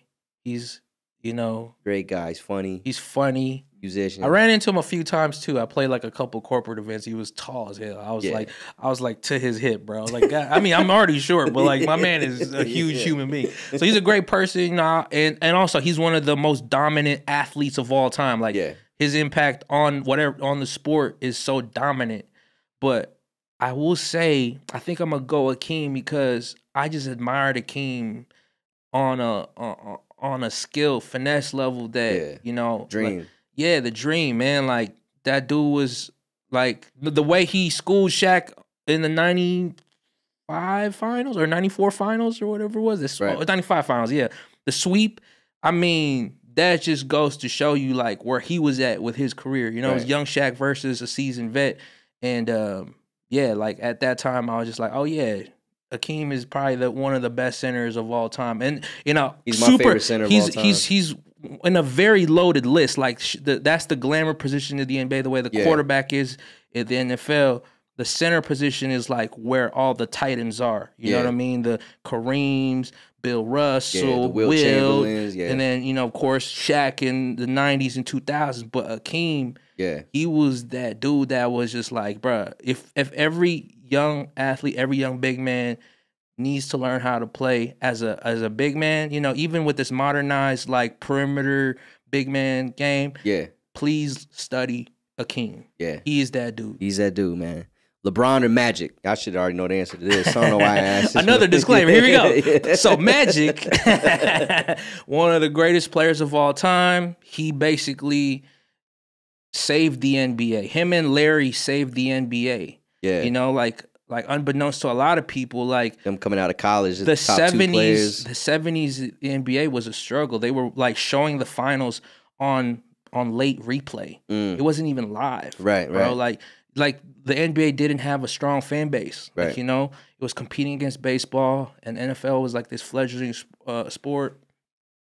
And then the NBA came around to the 80s, saved by these two players who were intertwined from college. They played the finals together in college, and then they had this budding rivalry that they ended up going to magically into the two glamour franchises, LA and Boston. And like, you know, so with that being said, Magic, you know, he's one of the best. I personally, for the longest, I thought he was 2 in the top 10 list. Yeah. Bron just surpassed him. Okay, so you got Bron at the 1. Number 2. Number 2. Yeah. Bron and Mike is 1. Got you. So with that being said, I think Bron, what he's been able to accomplish at year 21 is crazy. Yeah. But, you know, like I said, I grew up watching Bron. Like, I literally saw his first game against Carmelo on ESPN2. Yeah, I remember that. You know what I mean? Oak Hill versus St. Vincent St. Mary. I recorded it because we had practice. I recorded it on my VHS player, you know, because you could run it through the TV, and then I watched it after. Man, that shit was crazy. That was fun to watch. And so having followed this guy's career throughout all that, like, I don't see how people can discredit this man. You know what I'm saying? Like, he's been able to do it with he never got in trouble. You know, the biggest smear on his career is the 2011 season against Dallas. Yeah, that's it. Right? Like, the biggest smear of his career is he went to the finals and lost. Yeah, you know what I mean. Like, of course, you know, he's going through his struggles, and there's very polarizing opinions about this dude, but it's undeniable in my opinion. Yeah, LeBron's LeBron's that dude, man. Yeah. Sidetrack. That same year, Carmelo and LeBron were on ESPN too. Yeah. Cheyenne almost beat Oak Hill. Whoa. Yeah. Word. Cheyenne was one of the top teams. I don't know if they were top 25 in the nation. Who was playing with Cheyenne in that time? 2002, right? Yeah, if I can't remember names that well. I know this dude named Lorenzo was playing on the team. And my boy Peach was playing on the team too. Okay, they're all coaches now. They're all like club coaches in the city. So were they in the national circuit too at that time? I want to say they were. Or they were like a team that needed to be in it because they were destroying teams. That's awesome. They actually were beating Oak Hill. That's crazy. Until the last quarter, and I think from what I remember, Peach telling me was Melo turned it the fuck on. Yeah, and then it was over after that. That man's cold. Yeah. All right. I'm gonna do one more NBA because I know we could talk about this all day. Yeah. I still want to get into some current NBA shit. But Kyrie or Dame? No, I'm a Nets fan. I know. And you know, I know that man has hurt my feelings many times over the 4 years he played there. Yeah. Kai's undeniable, man. He's one of, I think to me he's like the best skill player ever. Like if you can put aside everything controversial thing he's been a part of, basketball player. If you could just go basketball on the court, like he's like the you know, just art. He's an artist. Yeah. You know what I mean? And like the disclaimer, obviously, Dame, one of the most skilled players we've had. He's probably the second best shooter in the league of his generation. Right. He might be, you know, a little ahead of especially of Clay, in clutch time. Especially in clutch time. Awesome dude. Seems like a real one. You know what I mean? And he got bars. Real stand-up guy. And he got bars. But if we just kept it strictly hoops, and I wish he never got injured. I wish Giannis never put his foot under Kyrie in the 2021 semifinals. Yeah. I think Kai is one of the most skilled players we've ever seen. Yeah, I agree with that. I agree with this. You going with Kai? Yeah. Yeah. Damn. All right, we're going to do some boxing. These fighters have never fought. Okay, we talking boxing? These fighters have never fought. Some people don't know shit about boxing. Yeah, man, nowadays it's hard. I'm Rest trying in peace, Roger Mayweather. Yeah, I'm trying to get into it again. But I used to be big. Have you been following the last couple years? Not as much as I want to every single year. I tell myself, like, you know, I've been trying to watch more, but it's just hard for me to keep up. Have you seen like the pay-per-views, like the main events this year? Like some of them.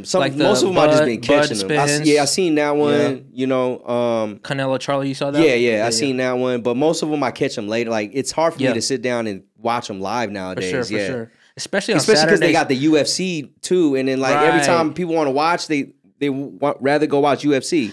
We got to talk about that first. I know we're going to get super sidetracked, but like, what is it with boxing promoters and UFC trying to compete on the same night? They need to just they should switch it up. Like schedule them. Like just switch them up a little bit, man. People are willing to pay for whatever pay-per-view, or they might stream it illegally.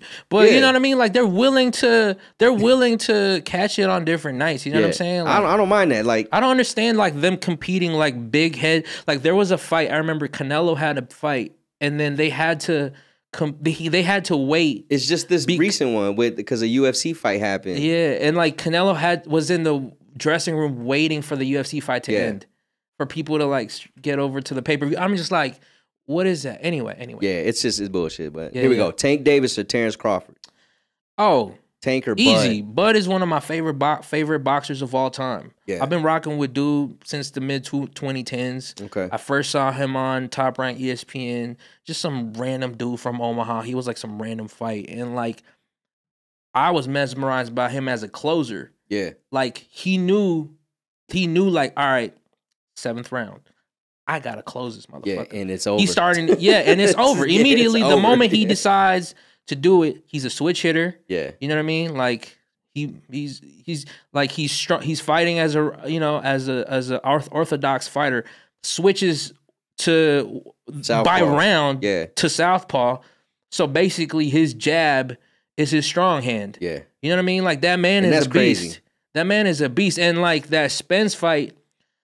I mean, it's undeniable, you know? Yeah, that shit was crazy. Not to take away from Tank, though. Like that. Not to wait from Tank, though. Yeah. I mean, for him in the 135 division, I need to see him fight better fighters, though. They'd have to meet at a catch weight. I don't know what it would be. It's never going to happen. Yeah, it's never going to happen. Because Bud is going to move up. Yeah. You know, Tanks, they have like a big disparity. But between the two, for sure, just on some boxing, I'll rock with Bud. Like, I fuck with Bud. Yeah, no, long he's definitely, way, man. Yeah. Pause. Yeah. Yeah. All right, Mike Tyson or George Foreman? Mike. Easy. Yeah, because George Foreman, I mean, I wasn't young enough, I wasn't old enough to see his fights. My only familiarity with George was his grill. You know what I'm saying? He's a strong motherfucker, though. Strong motherfucker. Like I remember I did a book report on Muhammad Ali, so I had to learn a little bit about his opponent. So I learned a little bit about George Foreman. I know he's well, Mike, come on, man. Yeah. Come on, Mike's that would be a crazy ass fight to see, though. It will be a crazy fight because it's like two tanks. One's really big and the other one is two hunters. You know what I mean? Basically, like they're looking for KOs. I can't imagine how that would have ended. But I'm sure Mike probably would have won. You know what I mean? Although he was like, they have a huge size disparity because George is a pretty big dude, right? Yeah, he's a big dude. Yeah. And he's strong. So it's like, but they're both strong. Yeah, I think Mike's a lot faster. He's than a lot George Foreman. more agile. Yeah, like it's hard to that's one of the things about boxing. It's one of the hardest to compare generations because of how much the boxing like athleticism changed. It just changes throughout the time. But yeah, like Mike was ahead of his time in the 80s, man. Prime Mike. Oh yeah. How many rounds? That George Foreman. How many rounds? I would say it would be a 3-rounder. Mike in 3? Might have been 8. Mike in 8. But honestly, yeah. Because Mike, he would have closed that. If it was once Mike gets a knockdown, it's like one more round. Prime George Foreman versus like prime 1980s Mike. I think Mike would have locked that in. Yeah. All right, Floyd Mayweather or Sugar Ray Leonard? Ooh. Yeah, and this one you could really make this shit happen if they were both in the same time frame. Because Sugar Ray Leonard was ahead of his time. Yeah. With his skill set too. And he was fast as fuck. I will say, you know what? You know, I had a pretty big vendetta against Floyd because I'm Filipino. Yeah. But, you know, I admire Sugar Ray. He was a great, like, that welterweight division was probably one of the most legendary, like he was knocking out legends, man. Yeah, like his resume is pretty sick. And then, but think about it, like Hagler, Hearns. You know what I'm saying? Him. Who was the Hispanic fighter that he fought? Was it that Sugar Ray fought? Was it Roberto Duran? Yeah, Roberto Duran. Like just them four was like that. And Duran was crazy. In one division, in one era, they were all competing against each other. No one was like protecting their O's. No one was protecting. They were fucking fighting. They were all fighting each other, and like you know what I mean. Like, and I respected that era of boxing. But I will say about Floyd, Pretty Boy Floyd, before Money. Yeah. Pretty Boy Floyd was a beast. Before he like, I guess he broke his hands or something like that. Pretty Boy Floyd was a beast. One of my first introductions into boxing was him, and like you know, just that super light welterweight 140 to 147. That era of those divisions like was my introduction into boxing. Yeah, Floyd was a beast, bro. Yeah, 135, 140, 147, 135, 140. Floyd was a different animal, man. I seen him like 05 when he fought was it 05? Yeah, I think Arturo Gotti. Jesus, that's when I was like, whoa, this guy's crazy because he at that time he was still a finisher. He was still had a lot of power before he broke his hands. And then later on in his career, he knew he needed to become more of a defensive guy, and you know, So I think I would have picked Floyd. Yeah, I feel that. All right, here we go. We're gonna move into some music. All right. Okay. All right. Jay-Z or Nas? Disclaimer again. Nasir Jones, one of the greatest musicians of our time. Yeah. He's been a big part of my life. Every generation of Nas, and it's crazy, he's still active. Yeah, still active. You know, him and Hit Boy have done amazing music over the last, like, 3 years, which is 4 years. It's been crazy, the run that they went on. He's like LeBron, bro, like year 21, aging like fine wine, you know what I mean? And, like, without that said, like, Nas, like, is a big part of my life. I've listened to him throughout my life. You know, he's been a big part of every era of my hip-hop fandom, you know? But Hov to me is like Michael Jordan. Yeah. You know, like it's undeniable his resume. Yeah. And at every point, every album release he had, to me, like it feels like, you know, Michael's championships, you know what I mean? Like, you know, when Michael won a championship, it was just undeniable. And I feel like with Jay, like every single album that I love of his changed my life. Yeah. You know, of course, I was still a youngin' when Reasonable Doubt and In My Lifetime and all those records came out. But Blueprint, I remember when it came out. Like, you know what I mean? It was the day, September 11th. You know what I mean? Yep. 2001. Like we were gonna go get it, but it was a long day. You know what I mean? So again, Circuit City was my spot to go to. I remember getting it that week, the Blueprint, and I remember I didn't know this at the time.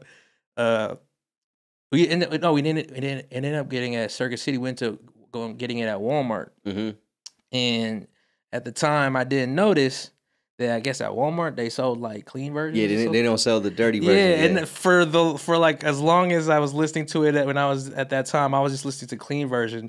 I didn't know I was listening to I didn't know about the dirty version until I got older. I was like, oh funny. Shit! I was listening to because that shit is explicit. It's very explicit. Yeah. But I just thought it was just I just thought this was But then you listen to Breathe Easy. I was like, oh shit, I didn't know he was saying these. That's an Alchemist joint. Anyway, shout out to Hov. I think I would pick him. Yeah, you know, for sure. I remember every time his album comes out, it's not even like, it's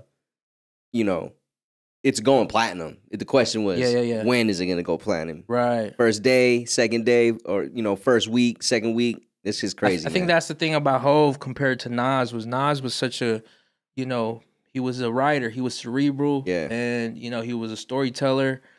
And then Hov is kind of like you get everything in his album. Yeah, you get all of that. You'll get some street talk, some money talk, and then he can also get on his his other bags. But like to me, he was like he had a very diverse like game. Yeah. You know what I mean? It's kind of like I said, like you just to be able to do what he did. Every album changed. Like I went to the Book of Hov when I was out. I seen that. That's dope. I went to the Book of Hov museum, and it just blew my mind that like obviously you know, it was at the Brooklyn Public Library, I believe is what it's called. And like just to be able to have a hip hop artist have their life showcased in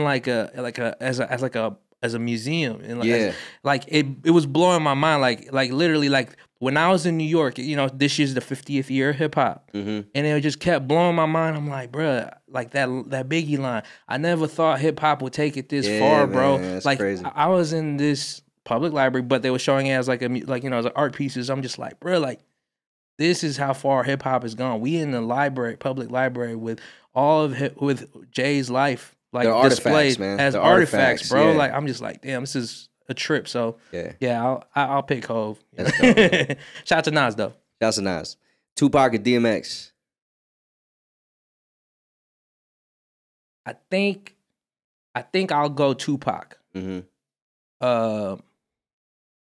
know, there was a time where DMX was the biggest rapper in the world. Yeah, man. In 1 year, Jay-Z was torn for him. Yeah. Like, DMX was the biggest rapper in the world, had 2 platinum albums in 1 year. Yeah. Crazy run, you know, and became a movie star. You know what I mean? Had a pretty big run. But I think with me, I think I was just really connected to Pac's albums. Yeah, me too. I was way more connected to Pac. Yeah, like I grew up with Me Against the World. Yeah. Like that album was like a soundtrack to my upbringing, you know what I mean? And yeah, for a lot of people, I think, man. Yeah, and you know, he's obviously a generational person, and like I feel like between them two, I would pick Pac. Pac, got you. Yeah. Big L or Biggie Smalls? L is like so skilled and was just taken too early. Yeah. You know what I mean? Yeah, real early, man.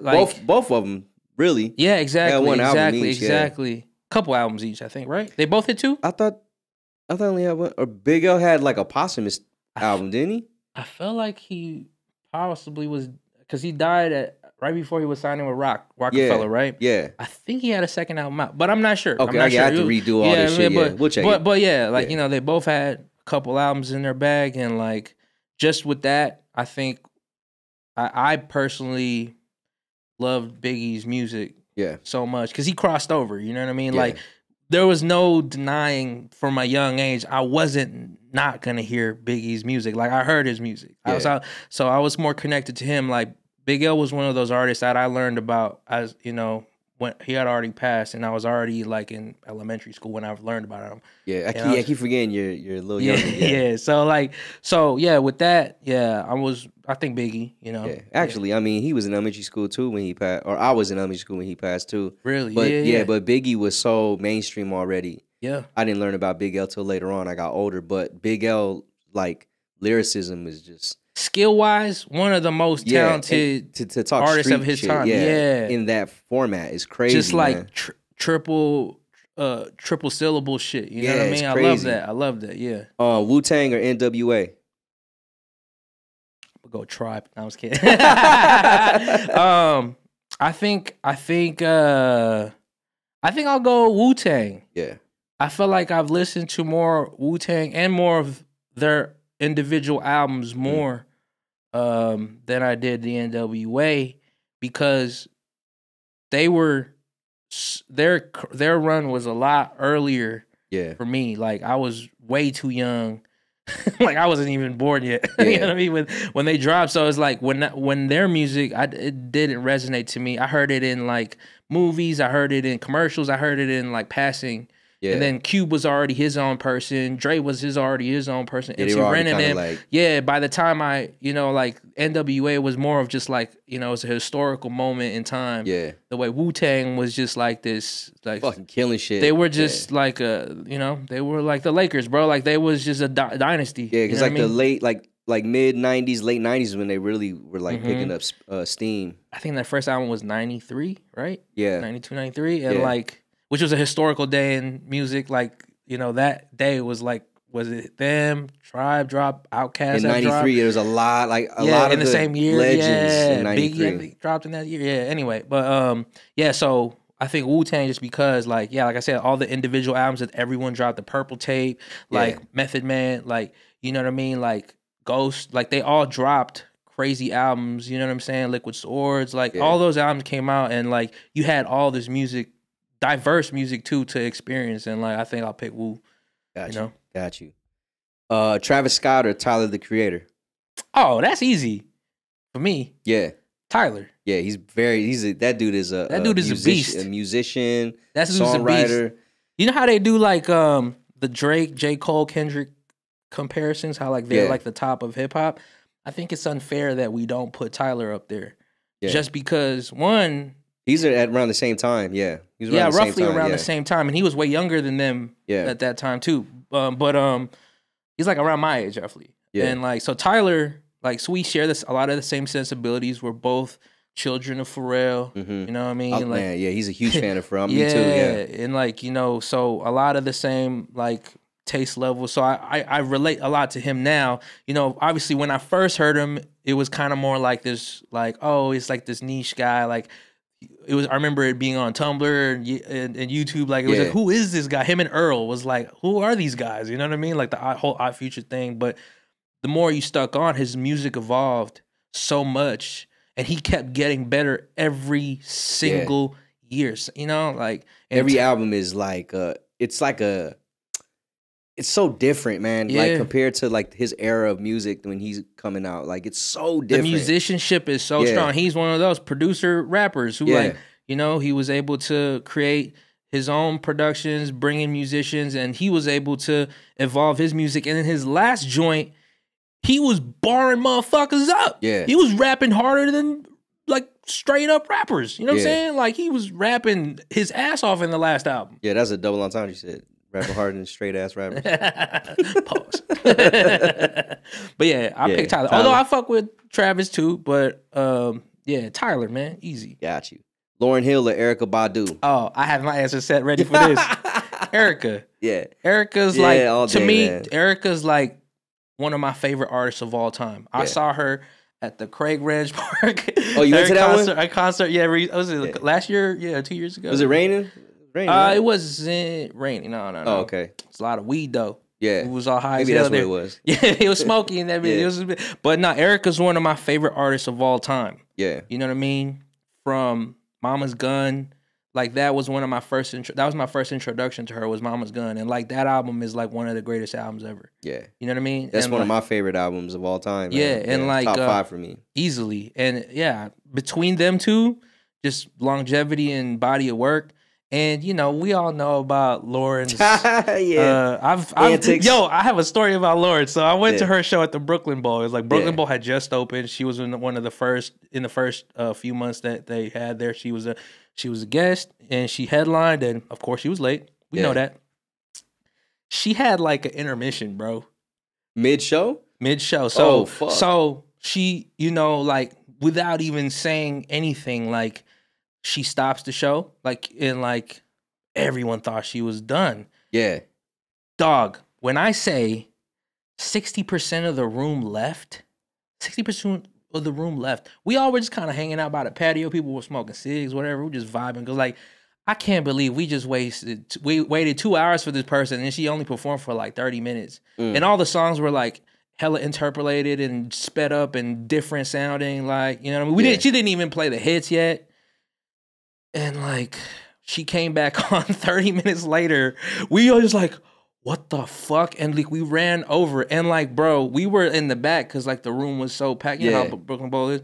We were in the back. We were all the way in the front because 60% of the room left. Yeah, so you guys moved all the way to the front. And like the room was half full. They didn't even know that she was coming back. She was coming back. She had taken an intermission after being 2 hours late. That's crazy. So I need a break. Honestly, you know, that's one of the things that kind of like it hurts about Lauren's career because I really love her music. Like that album and her work with the Fugees are like really like pivotal stuff in our culture. Right. But it's just like this last 10 years of her career has been really like unfortunate. You know what I mean? Nah, I feel you, man. But anyway. Timberland or the Neptunes? Ooh, I'm gonna go Neptunes, but I feel like Timbo deserves his flowers as one of the most like revolutionary producers of all time, like in hip hop for sure. Like listening to and R&B because his music, because his production and like if you listen to his music from like 95, 96, like 97, like that shit sounds like what music sounds now. Yeah, he was so ahead of his time. Yeah, like, there's joints with Timberland, Magoo, his shit with Missy and Aaliyah, like. SWV, like, bro, Timbo's music was like, I studied him. I studied Timbo more than I probably studied Pharrell and Chad, but I will say I was more connected to Chad and Pharrell, and you know, just like damn, like those guys, like, you know, we all had bait. We was all bumping Hell Hath No Fury. We was all listening to all their production work. NERD shit, like we was all on that, you know. Like I said, all the production placements they had with some of the top artists in the world. Like there was one time where they had like 40% of the records on the radio or something like that. Yeah, like all the singles were that was like early 2000s. Yeah, roughly around 2000, early 2000s. So like it was like you couldn't not listen to them. And like when I found out Chad was Filipino, I was like, oh shit. Yeah. I'm rocking with them. Yeah, they went. He went to the same church we did in Virginia Beach. Oh yeah, you from there? You from out there? Yeah. Yo, what's in the water out there? Why is there so much talent out there, bro? That's the name of the fucking. That's the name of the. Oh yeah. The festival. Oh yeah, it is. Huh? Yeah. Nah, there's something in the water out there, bro. Because it's like there's so much talent in Virginia. I don't know. Virginia Beach specifically, right? Yeah, I think it. You know what? I think it's. So you have like Teddy Riley, Blackstreet out of Virginia. You have Chad and Pharrell, the Neptunes. Timberland, you know, Missy. Chris Brown is from out in Virginia. Missy too, right? Missy, yeah. It's just they're eclectic. It's like that's just what it is. I really don't know. From when you grew up out there, what was there like a big community of artists or creatives out there? So I was in elementary school when I was out there, but I was around Leon Silvers the third. The producer for the Silvers, and he was a part of the music group. So I didn't. Besides him and like the music he was creating, like he was working a lot with like Chauncey from Blackstreet and Teddy Riley. I didn't really know much else besides the fact that these dudes were mainstream, like Timberland and all that, and that they're from the area. Yeah. You know, so I remember, but by the time I left is when it really popped off, because when I left in 99, that's when like the Neptunes really started popping off. Yeah. The Clips came out with their album, of course, like a year later. There too, right? Yeah. So it's just, I don't know. It's just an eclectic ass place. Like even my boy Leon's son of the same name, Leon. I don't mean to confuse people. The fourth. My boy SB. Shouts to you. His music is really different. You know, so like I don't know. It's just that's crazy. It must be so cool to have like, you know, to that one city can produce so much talent. Yeah, you know what I mean, and be legendary at it. Legendary. It's talent. Not even just like not just like it's these guys had a couple. Yeah, no, like these are all legends. They're all legends. Yeah. I don't know, man. I really don't know what that's crazy. All right, man. Digital or analog? I mean, you know the cliche, like the warmth of analog is. Is you can't recreate it, right? But we all create in digital, bro. It's 2023. Like there is nothing I can do now that's analog, unless of course you hook up your thing to a MIDI, or you hook it up to, you know what I mean? Yeah. Nowadays you can replicate the sound, man. You can't even tell the difference. Yeah, there's a lot of emulators and stuff, but like everything we create. Yeah. I started in digital. I can't choose analog. I never created on the SP1200, bro. You know what I'm saying? It's crazy because I started analog. Did you? Yeah, but you had to transfer it digitally into Pro Tools. What was your first the first joint that I made stuff on, and it's not even like complete analog. It's a Korg Triton. It's a digital keyboard. Yeah. But that's a banger too. It is a banger. It had a lot of good sounds. Like a lot of the greatest songs ever have stock Triton sounds. Yeah, I got it. I got the Triton because of Timbo. Yeah. And the Neptunes. Yeah. That's the whole reason I got that shit. Remember that Fade to Black? He was playing everything. Yeah, I saw that shit and I'm like, That's what I want for my graduation gift. Yeah. And shout out to my parents. They hooked it up. Yeah, that's a banger equipment. Yeah. But it's not even analog. But you had to kind of treat it that way because like you could sequence it wasn't a control. You could, right? You can sequence on there, and you can make it a controller too. I just like MIDI. Yeah. You could do MIDI on there. Yeah, but I really liked just creating from it and recording the audio into like a DAW. Exactly. So I can say analog is where it's at, like because the majority of recorded history was recorded on the greatest music of all time is recorded on analog. I could say the cliche like nothing beats analog, but I'm a digital musician. Like I create on digital things. You can't say analog and that's how you make your money. Yeah, I'll be fake as hell, bro. Like I'm FL gang, bro. You know what I'm saying? Digital. Yeah. All right, last one. Loyalty or respect? Take a shot on that one. You know what?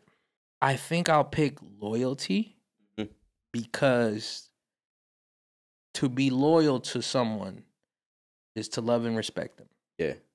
You know what I mean? You're not going to be loyal to someone you don't respect. Yeah. True. Sometimes sometimes people aren't loyal to people they respect. Mm-hmm. So I think I'll go with loyalty. Because I think that goes a long way to me, in my opinion. Yeah. 100%. Yeah. 100%. All right, man. That's tough, bro. He made it through. He ain't take no shots. No shit, no man. alcohol. That's no crazy. alcohol, man. I didn't nice in one shot. I want to move to the NBA. So Moose he hit me up. He said, "Yo, add this segment in." Yeah, I wanted to pitch you a segment because I love basketball. Yeah, and so much of basketball talk is so toxic and so like comparative and like so like negative, especially on on Twitter or whatever. Right. And I'm just like, I feel like I want to talk about basketball in a celebratory sense. Okay. So I wanted to pitch the segment. It's called Closing 5. Okay. And it's the 5 things I want to celebrate about the first season of this year's NBA. The first month of this NBA season. Yeah. Okay. What you got for me, man? All right. So number one on my 5 things that I'm excited about. Anthony Edwards is a superstar. I love that dude. On and off the court. I know he had some things last year, but look at his stat line, bro. 27, 6, and 5. Yeah. So 6 rebounds, 5 assists on 47, 37, 87 shooting splits. That's ridiculous. Like he's found a way. And this is what, year 3 or 4 for him?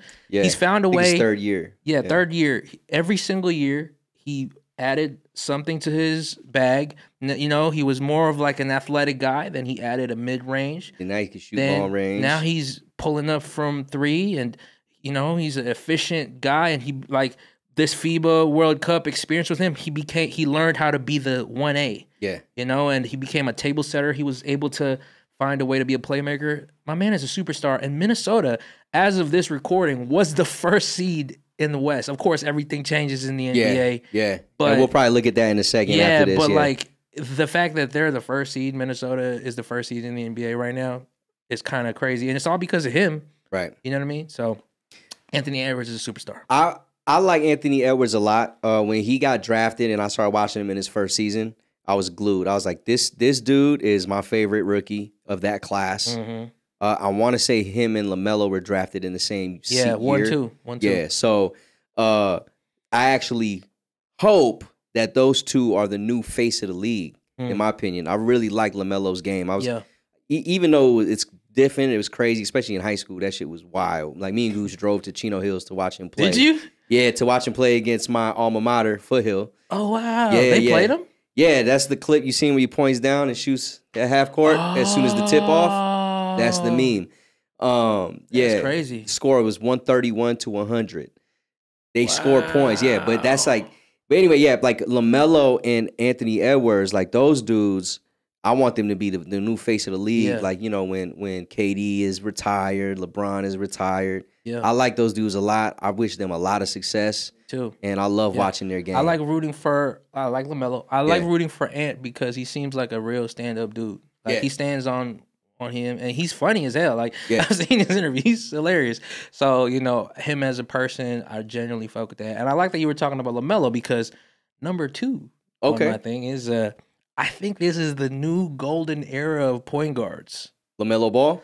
So check this out, right? So this is, we just left the 2010s, which I think, in my opinion, is the official golden era of point guards. Okay. Like, we've had a lot of legendary point guards throughout history of ball. We've got Magic, Isaiah, Steve Nash, Jason Kidd, CP from the 2000s. You know what I mean? We've had a lot of great point guards, but the 2010s is really where it was the peak. We've had, like, the list was Kai. Right. You got Dame, Steph Curry, Steph, obviously, and like you got Rondo, you know what I mean? Who else?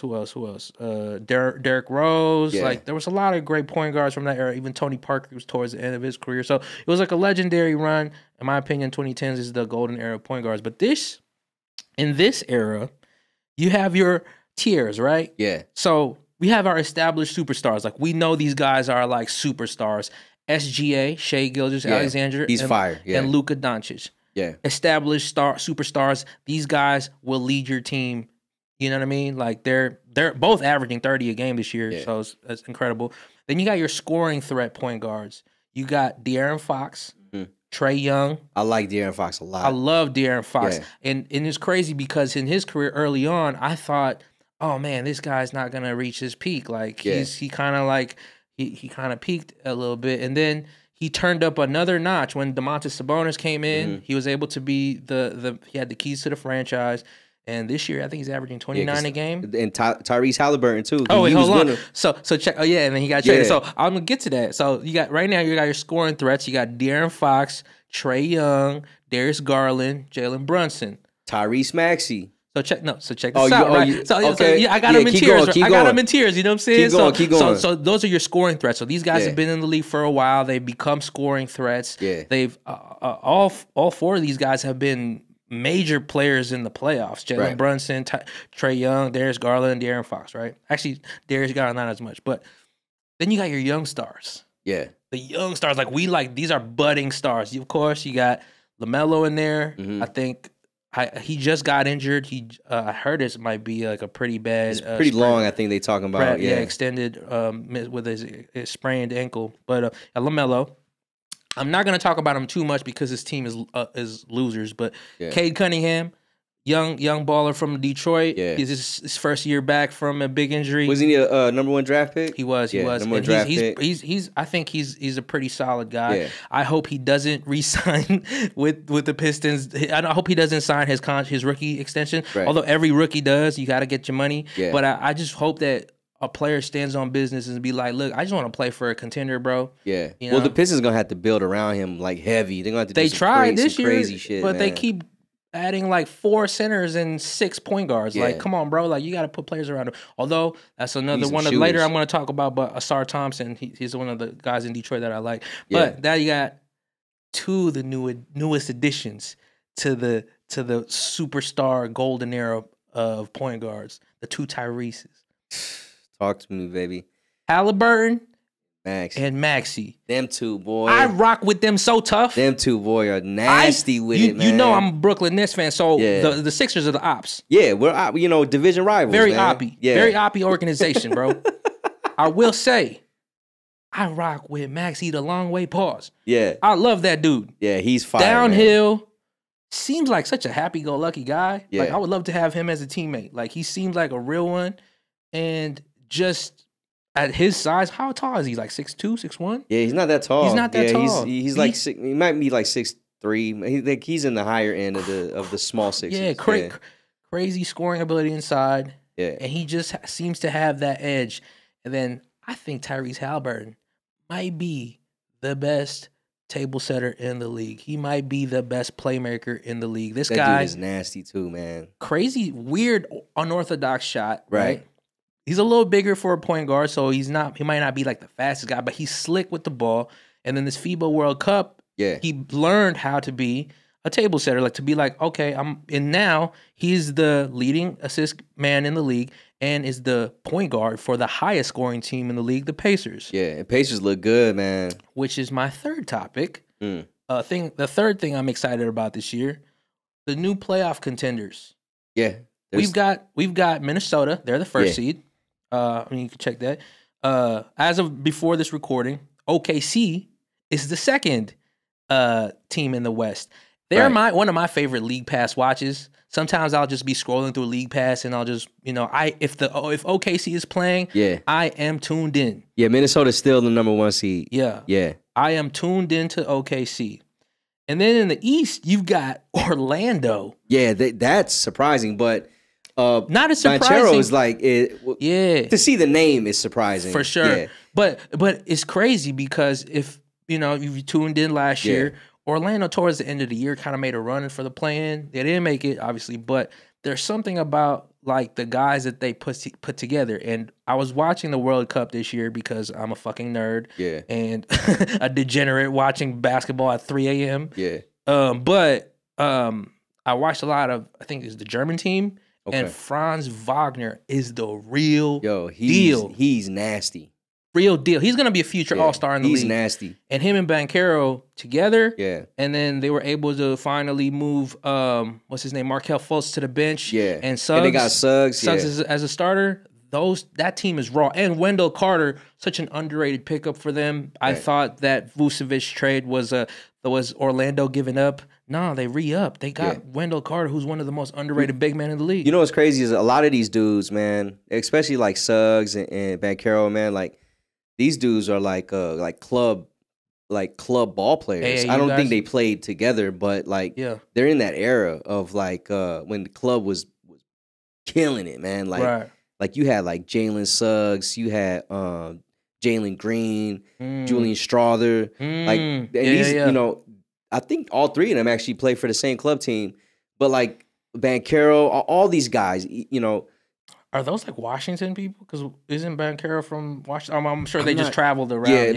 But and then they're traveling. Yeah. Well, the thing is, in the rule is you can have, I think, 2 players or 3 players. Border can play with that. Okay. So you can do that. And they don't have to play with you the whole season. They can just that guy's a beast though. Banchero's a beast. Yeah, he is. I like how he plays. Orlando is definitely. Oh fuck, they're #3. Philly moved down to the 4th seed. Yeah. Or maybe they've been at the 4th seed. Yeah. And then, of course, the other new playoff contender in the East is Indiana. Yeah. And adding Obi Toppin. I'm glad Obi Toppin and Bruce left New Brown, York. who's my dog from Brooklyn. I'm glad he won a championship last year with the Nuggets. Yeah, it's a Miami player. Yes, sir. Yeah. I like the Pacers nucleus. I was rooting for them last year. They had a nice nucleus, but now more than ever, they've got Halliburton. I think he's gonna be one of the best point guards of this generation, and I like the Pacers. Yeah, these new guys coming up, but the point guards, like you're saying, so it kind of makes sense, that this could be a golden era for the NBA. It's pretty cool that we've got, and they're scoring point guards. Scoring point guards, bro. Like, what the fuck? They're all of them almost averaging like 30 points a game. De'Aaron Fox, low key, he's not even like the top tiers of this generation of point guards. He's averaging 29. Yeah, he came back and dropped 29. Crazy. So yeah, it's cool that we have all these new playoff contenders. There's a little more parity in the league. It's not just the same teams every year. I'm glad that we got this new blood. All right, so number 4, speaking of new blood, the 4th thing that I'm most excited about the first season of the NBA, I think we have a pretty solid rookie class this year. You think so? I think this rookie class is pretty sick. So obviously, we got to name the 2. Yeah. I think Wemby and Chet is like an incredible get for the NBA. Right. The next big NBA rivalry, and they legitimately don't like each other, and I appreciate that. Yeah, and they legit weigh the same. They're both like 130 pounds, 7 feet. They both weigh like me, and I'm 5'3", bro. Yeah. And it's crazy because I was just looking at stats earlier. Chet's season is incredible. He was my preseason pick for Rookie of the Year because I felt like Wemby wasn't going to hit the 65-game minimum. I felt like he was going to get load managed at the end of the year because the Spurs are fucking tanking. But they're playing him, and it's crazy. His minutes are going up every single game. But you never know with Pop. You never know with Pop because they invented load management. Yeah, you know what I'm saying. So by March, I would not be surprised. Oh, Wemby has a pulled hamstring. What's your thoughts on load management? I don't want to take you away from this real quick, but I just want to find out your thoughts on load management. Of course, I hate it. Because I know you're like almost like, I don't want to call you a purist, but you're definitely like old school, for sure, traditional NBA guy. I think load management sucks for the fans. Yeah, I agree. Because, we don't live in an NBA city, but imagine us just, we had a team here and we're, let's say we had a kid, we had children, and we bought tickets for our family. We want to see, this X player on a star team, on the away team coming into town. Yeah. And because it's an away game, they sat him. Yeah. You know what I mean? Or it's the second of a back-to-back. I know that injuries exist, and I know that every player is hurt at all times. Every player is fighting it. Some injuries are playable, some are not. We both played basketball. You more than me, deeper than me. Yeah. So you know what it's like to play with like a banged up injuries, a nagging injury. Yeah, 100%. I just don't like it when these players are healthy and not sitting. Playing. Yeah. Yeah. And I'm just like, I get it. Because you don't want to risk an injury in a certain situation, but like, I mean, it can happen at any time. For the love of the game, bro. The injury can happen in the game you do play. You know what I'm saying? Yeah, for the love of the game, play. Yeah, I think Charles Barkley said it best, man. If you're healthy, play the game, man. If you on the sidelines, wearing your freshest, outfit. Put a fucking jersey on. You know what I mean? Standing around, climbing and celebrating. Yeah. Your ankle seems fine to me, man. Yeah. Your hamstring seems fine to me, man. I know those are like the tricky injuries. Leg injuries are pretty tough, or back injuries are pretty tough. But I'm just like, man, there's no way. I just saw your IG, or those leaks of you on IG, like at a strip club or a nightclub dancing the night before. You was turned up, but you was injured in Miami. Yeah. Like, come on, man. Yeah. I don't like load management, but I understand. Yeah. You know what I mean? Because it's strategy. The one that really makes sense to me on load management is LeBron. 21 years in the game, and like, he's averaging 35 minutes a game. Yeah. And he's only supposed to get like 28. And like they clearly tried to play him at 28 minutes a game, but they can't score without him on the floor. You see the disclaimer? It said like, unless the game is close or he's needed. And the Lakers need him because if you guys look at the analytics, like their plus minus when he's not on the floor, that the Lakers, and this is for his last 5 years with the Lakers, right? Every single time that LeBron is off the floor, they are trizzy. What is going on out there, bro? Man, you know what? I couldn't tell you, man. I couldn't tell you. Anyway, so back to the closing five. So we've got Chet and Wemby. Look at Chet's stat line this year so far: 17, 8, 2 blocks a game. Yeah, crazy. That is crazy because it's hard to get a block. For sure. And technically he's from 2022, but I still, he's counted as this rookie class. Check out these shooting splits though. Yeah. 56, 44, 88. That's wild. As a 7'1", 7'2" guy. Yeah, that is wild. Crazy shooting splits. But that's how he played in high school. Exactly. And college. And his favorite player. Yeah. KD. Yeah. And then we got Wemby, 19, 9, and 3 blocks a game. Yeah, that's not as efficient as a crazy. Shooter because he's playing with a lot of usage rate, but he's playing as a high usage rate. But Wemby, real deal. I've seen him twice. I feel like now. I feel like Wemby sometimes is bringing the ball up the court, man. Like it's tough to get a bucket when you have to bring it up the court sometimes, or you're getting it. And it's tough when your team is obviously tanking because you put Jeremy Sochan, who is I call the Kroger brand Dennis Rodman. Yeah. As your starting point guard. What is that about? But why are they tanking? Because I'm hearing that this next draft class is supposed to be boo-boo. Well, I think the reason why is because they know that he's not ready yet. Yeah. You know what I mean? And they clearly, the way they moved this offseason, bro, they had like 30, 40 million in cap room and didn't pick up anyone. Because no one wants to go to San Antonio, obviously. Yeah. But I heard they didn't even offer anything to Austin Reeves, who was like rumored to go to San Antonio or was going to be at least offered as a restricted free agent to sway the Lakers from not signing him. They didn't make any big moves this year. Their biggest move this offseason was re-signing Zach Collins. No disrespect to dude, but like my dude did not deserve that $35 million extension, bro. Yeah. But anyway, so yeah, it's tough for Wemby to be in that position. I feel like they're just gonna get another lottery pick next year. and just build around Wemby because they're in for the long run. They're not rushing him. You know what I mean? In my opinion. And we know Pop's game. He has never been that dude to rush anything. Yeah. Every team he built over time. Hey, do you think he's going to stick around for this build out? Who, Wemby? No, Pop. Well, that's the thing. He's a little older. Yeah, you think he'll stick around for this build That's out? what I thought they were going to at least, make a run within the next couple years. He's a little older. He's been rumored to be retiring. I know he lost his wife a couple years ago. So I always thought like maybe this is just his escape. Like maybe basketball is what he just wants to be around the game he loves. And clearly he's the best coach we've ever had. And if your brain is still working, you can coach. And you can kind of see like him doing a little things like the other day when he played against Kawhi and the Clippers. Yeah. Like he told the crowd to stop booing. Yeah. I was just like, oh yeah, Pops he's doing Pop things, man. He's getting softer. You know what I mean? He's like a little more lovable than he used to be. You know what I mean? He's like, oh okay, he still loves the game. But okay, so other than those two, you got those two amazing players. We've got the new budding NBA rivalry. But beyond those two, we got guys like Asar Thompson. He played in the overtime league, right? This guy's the real deal, bro. I saw a couple Pistons games because, I was flipping through League Pass, and, my man is active defensively. I think he's averaging 1 steal, 2 blocks a game, 11 and 10 rebounds a game. 11 points, 10 boards as a rookie. That's wild. Crazy. This guy is the real deal. Him and his brother, Amen Thompson, with Houston, he's not getting as much run out there, but Asar is the real deal. I saw him in Summer League. That kid is nice. I think he is with the Pelicans. He's a former UConn guard, Jordan Hawkins.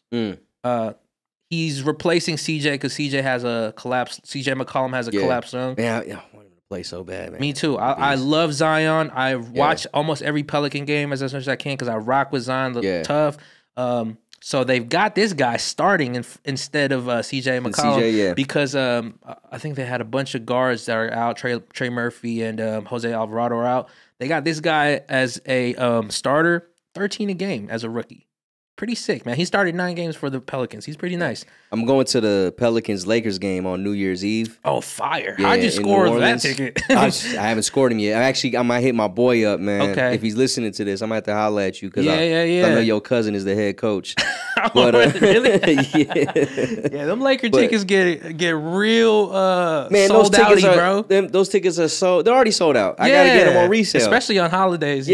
So, but I hope CJ's playing that game, man. I really want to watch CJ play. I hope Zion is playing. I hope LeBron's playing. Oh my God. I hope that no one's load managed for that. I do not want to pay these like high price tickets to see these guys load manage on fucking New Year's Eve, bro. But I'm praying for the best. I mean, so far Zion looks good. He's had only 1 missed game this year. Him and BI are finally figuring it out. I love that. There's always been talk of them like competing for the spotlight, which is, like, if you guys figure it out together, y'all will be unstoppable. And they just need a point guard. I feel like CJ might not be the answer because he's getting old and he's getting injured. This is his 2nd collapsed lung, by the way. Yeah, he can't even get on the court, man. Can't get his lung to not collapse. Come on, man. Anyway, so you got him and the Pels crazy out of nowhere. Derek Lively of the Mavs, former Duke guy, from the draft boards, he didn't seem like he was going to be an impact guy. Right. He's been starting for the Mavs, averaging 8 points, 8 rebounds, 1 block, shooting about 70% from the field. Yeah. Pretty sick. He's a good addition. I like him with Luka. Crazy that, like I said, all these rookies are like impact players a month in. Which is dope because a lot of times, we're just when you watch the NBA season, you're just ready to see like the star players that you saw last year, the year before, the guys the role players, right? And it might be one rookie that really stands out. Yeah, you know what I'm saying. But even in their second year, second and third year, these guys are like coming. I don't even know what to say, but they're becoming like I don't want to say the face of the league, but they're becoming the guys that what's the fucking word, man? Household names. They're starting to become household names on their teams. Yeah, and just they're becoming impact guys younger. Yeah. Like players are going into the NBA like prepared. Yeah. You know what I mean? Like some of them, they're not troublemakers. They just game at the crib, bro. Like they seem like they got their head on right. Media trained. Like these young guys that really know how to like impact the game. And I'm gonna name a couple honorable mentions that are really good. Jaime Jaquez, Yeah, from the Miami Heat. I like him, man. I love his game. He was a shooter and very athletic. He played against the Nets the other day. Like, his finishes are so crazy. I'm just like, who is this guy? Yeah. How is this dude so athletic? Do you remember watching him at UCLA? I saw a little bit of UCLA. Yeah. I'm not a big college ball fan because I think the product has been diluted so much that I just kind of like stopped following college until the March Madness. Right. But I caught a couple of UCLA games because of him. Saw him in a tournament. That kid is nice. Yeah. I like him. Miami just knows how to pick the hardest working, most those guys, whatever their shit is. Yes, coach. You know what I'm saying? Like, they really know how to problems. pick. They really know how to pick their guys, man. And then a couple more just from this rookie class that I caught them on League Pass. They're pretty sick. Bilal Coulibaly from Washington Wizards. He was Victor Wembanyama's teammate at his pro Ignite? team. At whatever his French team is. Then in France. Yeah. You. They were teammates there, and he got drafted, I think, the 8th pick by the Wizards. Yeah. Saw a couple of his Wizards games. They're terrible. They're a terrible watch. Don't watch Wizards games on purpose. Like, you know what I'm saying? But that kid is nice. Real deal. Seems like fun to bet against the Wizards, man. Oh yeah, I'm sure. Yeah. The under. Yeah, no, not even that. Like, you get the player against the Wizards. You get to the scores against the Wizards. You bet the over on their points. For sure, because they're gonna just fucking ball out. Those guys can't stop a parked car. Yeah. Keontae George of the Utah Jazz, another guy that I'm like, who the hell is this guy? Yeah. Just who's one of their role players, one of their rotation guys in a pretty deep Utah team. He's getting a lot of minutes in closing stretches. Right. And then Brandon Miller, obviously from Charlotte. He's the number 2 pick. You know, it's tough for him. I don't really see like that high of a ceiling for him, but he seems like, you know, like a very Paul George type of style player. Yeah. And he's averaging 13 a game to start the year. I like him as a rookie. Obviously, you know, it's going to be interesting to see where Scoot Henderson falls into all of this. He hasn't been that strong of a rookie campaign so far. I hope he figures it out. But also, like, it's tough at Portland, man. It's like once they got rid of Dame, it's like the whole team just depleted, you know. Right. And then Nurkic is playing over at in Suns. in Phoenix now. Yeah. So it's like, who do they really have? You know what I'm saying? They have an interesting, weird collection of guys, but like on paper, you know, you can only go so far. Like, they're gonna tank. Yeah. All right. So with that being said, my last thing that I'm really excited about this first month of the NBA season is this in-season tournament. In-season tournament, man, it's fire, bro. I love it. It's fire. What do you think about it, bro? I like it a lot. I think the incentive for players to, obviously it's for money. Yeah. But the incentive for players to actually play at this time of the year. Yeah. You know, and it goes into the whole load management thing because you're almost kind of forced to play these games. For sure. You know, because you want to compete. And the thing that I like about it the most, and I'm going to talk about the money aspect of it, is because there's players on the team that don't have contracts like the All-Stars. There's only 1 or 2 players with these crazy yeah, exactly. And the rest, like, players are getting, you know, 20 million, 13 million. That's fine. Majority of the players are probably getting paid like minimum. Minimum, 2 million, 3 million, 9, you know what I'm saying? Like, that 500,000 goes a long way for those guys. So those guys are hungry. So when they get in the game, it's like they're probably pushing the player like, yo, I'm trying to get this bag. And not just them, but even the players that are like making, you know, 50 million a year. Let's get it for the young bull. That $500,000 let's put money in his pocket. Yeah, that's a good chunk of change. Yeah, you know what I'm saying. Especially, I'm a big proponent of people getting their bags, man. For sure. You know what I'm saying. Like I you know, can't knock the hustle. I love it. Yeah. But I think the in-season tournament also is tuning fans in more at this time because I was the type of guy, like, I don't really tune in till after the All-Star break. Okay. Or during All-Star. All right. I'll tune in the games here and there. I'll watch highlights, but like this year, it's like I'm keeping up on who won yesterday. You know what I'm saying? Like, or who won in the in-season game. Of course, some pool play. Gambling implications, I'm assuming. Yeah, well, not even just the gambling, but just like to see, like, obviously the Sixers aren't in it. They're not gonna make it. But it's like you hope that they do. You want to see what these guys do in big moments. You know what I'm saying? At the end of the day, these games count for your regular season.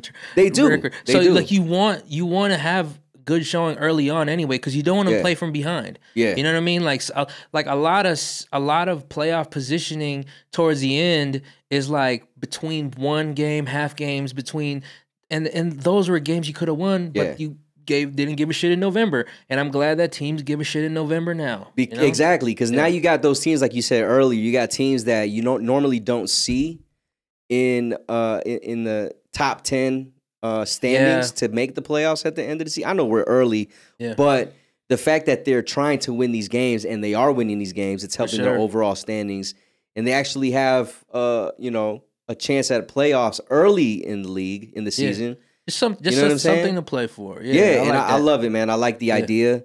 What you think of the courts? Some of it is too much for the eye. So the Nets just had I like the Nets. It's easy. Simple. It's gray and black. Yeah. But like Philly had red and red. I was like, yo, I can't even. Yo, I can't stand the font on the Indy court. The Indy. Oh yeah. What is with that font, man? I remember big stickler with like design and stuff and like fonts like that, like the B on the cause Nets thing. It just really irks me. Stuff like that. I'm just like, who is making these design choices? Like, guys, you are the biggest professional league in the world, the NBA, biggest basketball league in the world. You could afford to hire the best designers. Come on. That's the thing is they're trying to though. Like like New York just hired what's his name? Kith. To be their creative director. Yeah. So like they're trying to do things, but the court though. Man, some of them is extra, bro. Yeah, you keep it simple. Didn't the Knicks have like an orange court, and it was like, I guess for some people who have like maybe color blindness or something, it should look green or something. It looked tough to watch the ball.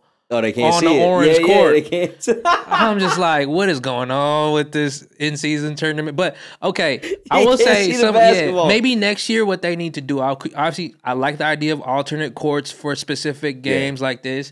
But make them more subtle, or maybe the color not so bright. Maybe a lighter tone of like that red could be a little more light red or pinkish. You know what I mean? Like we get it. It's the in-season game. We get it.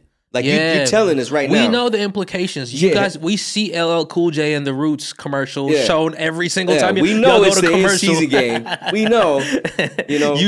I see the big ass trophy in the middle. Yeah. But I hope that they like next year tone it down a little bit, or just make it more subtle, but like have a different alternate design, because they already do alternate courts. Yeah. But just next year, just maybe the colorway not be like bright red. Like pick a on the spectrum a little lighter up.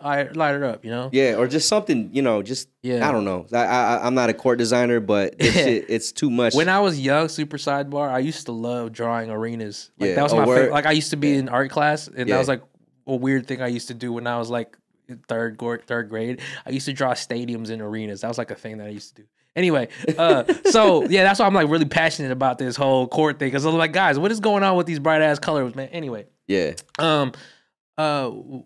moving forward, I feel like they need to change the name. They need to make it more like in-season tournament sounds corny, bro. Like, obviously, I'm sure they're gonna have like a corporate sponsor at the end or something, some like Google or what I mean. They got to. But I like the idea of they should have just named it NBA Cup. Yeah, that'd have been. Yeah, what happened to that? Keep it simple. Like, I know this is an offshoot of like how the FA Cup is in Premier League. You know what I mean? So it might as well just have been like something simple, like the NBA Cup, or like I'm sure they would. It would have been cool if they had named it after a commissioner, like a Commissioner's Cup or like a David Stern Cup or something. I don't know, but anyway. Like, I think they just need to change that name, because the marketing on that is just like in-season tournament. I'm like, dog, that sounds so cheesy, dog. Like, come on, bro. Yeah. Like, that's corny, bro. Yeah. Like, could have just named it NBA Cup. That would have been, I would have bought that merch, you know what I mean? Nah, I feel and we got the tournament next week here in Vegas. Yeah. I won't be in town for it, but it's next weekend. Yeah, next weekend. Yeah. I was looking at the tickets. I was like, the lower bowl is a little pricey. It's crazy. Yeah. It's crazy. It's Vegas. It's Vegas pricey for sure, man. Yeah. But yeah, that's my 5 most exciting things from this first month of the NBA season. Yeah, got you, brother. Just for the people to get to know you a little more, 3 people you have dinner with, dead or alive. I would want to have dinner with Rick Rubin. Oh shit, that's fire. Pharrell. Yeah. And then my uncle. Rest in peace to my uncle. Rest in peace. Mario. He's a music lover. Yeah. I just want a conversation over good food, nerding about music. Yeah, and wow, Rick Rubin, Pharrell, your uncle. That would be the nerdiest music talk. Yeah, that'll be bananas. Yeah, rest in peace to my uncle, man. He would have loved to see me like in my career now. But yeah, like that would be a pretty nice dinner table. Yeah, that's dope, man. Yeah. If you could relive any day, what would it be? I've had a lot of great days. Yeah. Which one comes to mind first? I mean, it's just in my head, but like there was a show we did 2021, right after, it was one of the first shows after the pandemic. It was headlined by Esta. Yeah. And I was one of them. The homie Leo's in there. JDHD was also on the lineup. And I feel like it was such a perfect day. It was a perfect night. And like all the homies from all over the country came out for that show. It was like the first show after the pandemic. And like it was at Ferguson downtown. And like city came out. It was like 800, 1,000 people in there. Yeah, everybody wanted to get out. Yeah, they just wanted to get out. And it was like one of the first shows after the pandemic, like kind of like everything opened up. And like that night was perfect. I don't know if that's the most perfect day I've ever had. I'm sure I've had better days, but like that just off the top, I can just remember. It was a good feeling. Yeah, it was a great day. Like just to see everyone again. Yeah. You know what I mean? Like that was a great time. Fire. Yeah. Well, yo, Moose, I hope I get to see you spin again, which I'm pretty sure I will. Yeah, hopefully, hopefully one of these days, man. Let's kick it. You know what I mean? Like let's chop it up. Let's just break bread over some things. Maybe we're gonna cook up some food. I'm gonna cook up some music too. You know? Yeah, man, you never know. You never know. Yeah, you never know. But I just wanted to say, I want to give you some of your flowers, man. I appreciate you for sticking to what you love. You know, because you give people. And I don't know if anyone's ever told you this, but you give people through your music, man, you give them a specific feeling. And sometimes a lot of that, you know, helps people get through things. And I know when I listen to your music, it always makes me feel good.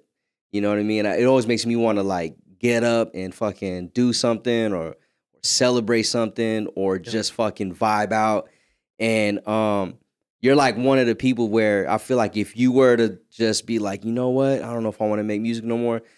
I'd be like, damn, I'm gonna have to just spin back to the older shit because it still spins, man. It's like it can travel through time. You know what I'm saying? But not only that, I appreciate all the times that you've helped me through my music career. You know what I'm saying? And you might likewise, brother. You know what I'm saying? You might not know it, but like it's almost like like I said, when I first heard your shit, bro, it was super dope to me. You know what I mean? I was like, it's like rare or hard to find good music coming out of Vegas. Right? Even though it's out there. But when I heard your shit, I was like, dude, this dude got something special. So it's just amazing to see you like grow with it. Now that you're DJing more, you know, across the world, it's fun to see your stories, you know. Shit, maybe I'll pull up to New York one day when you're at this so we can get some rooftop vibes. Man. You know what I'm saying? So we might have to hit up New York or some shit. Yeah, bro. Might have to, man. But I just appreciate everything that you do. I watch you grow, you know, as a musician, as a person. I love how much you love your family. Yeah. You know, you're a good ass dude. I wish that more people could see it. So if anyone listening to this, if you got this far, make sure you check out. How long has this been? It's like we're like almost 3 hours in. God damn. Yeah. Check out my man OG Moose LV on all social media. And before we end the show, last question is, who would you like to see on my show? But you got to help me get them on. First off, I got to say, I appreciate you. You know what I mean? My man. Like, I just wanted to give you your flowers. Like, you one of the Vegas legends for real. Like, you know what I mean? Like, Vegas OGs for real. Like I said, I had already been following you before we even met and worked together. So just knowing, like I said, like earlier, I said, like you and your generation of artists, you and your homies, all you guys like paved the way for us. You know what I mean? Right. So I always appreciated you for that. You a stand-up dude for real. You a real one. Every time I've ever rock with you, all the time, the fun shit we've done, like all the inebriated nights. Yeah, you remember that show we threw at the Triple B's? You know what I'm saying? Oh yeah, that's right, man. To that point, that was the most money I had made doing what we loved. You know what I mean? And we all split it. Yeah. You know what I'm saying? Like, and we had fun doing it. And I was just like, damn, like these are some real motherfuckers. And like you introduced me to a lot of great people, a lot of people that I know. And like, yeah, I appreciate you for real. So I just wanted to say that, you know what I'm saying? Yeah, like, much love, brother. Much love. I mean, for sure, you a real man. one for real. Hell yeah. I fuck with you. Took the long way pause, you know what I'm saying? So, you know what? I think the most obvious answer, I think you need Nick and Nate, Nick Crucial and Nate Quest on here. Help me get them on, man. I can just hit them up, but yeah, you can just hit them up, but like you man. might have to get to, you know, maybe individually too, because I know they're both having their solo budding careers, but like you might have to do the 2 mics just to get the full story. No, we're gonna make it happen because like those I said, two dudes man, are real ones, man. Yeah, we're working on a second season, and then you know, I wanna be able to expand the show a lot more than what we see now. So, be ready. You might get a call. Because you know I like doing a mini documentary style type of content. Yeah. So you might be getting a call, man. I might have to follow you around when you're working, man. But yeah, for sure. Like for another guest for season 2, those two, I think they're a big part of your story. Yeah, you know what I mean? 100%. Yeah, and like those guys are one of my favorite people to work with. Yeah. I guess that earlier, if I was going to answer the question earlier, those were 2 of my favorite people to work with. Yeah. Just cause like, those are the homies, man. Like, you know, they keep it real and their music's quality. Look, it's very rare sometimes to have that. So like, you know, it's appreciate to those 2 dudes. You definitely need them on talking about practice. Hell yeah. Well, folks, OG Moose, make sure you guys check him out. I'll have it in the description, and we'll see you guys next time. Peace.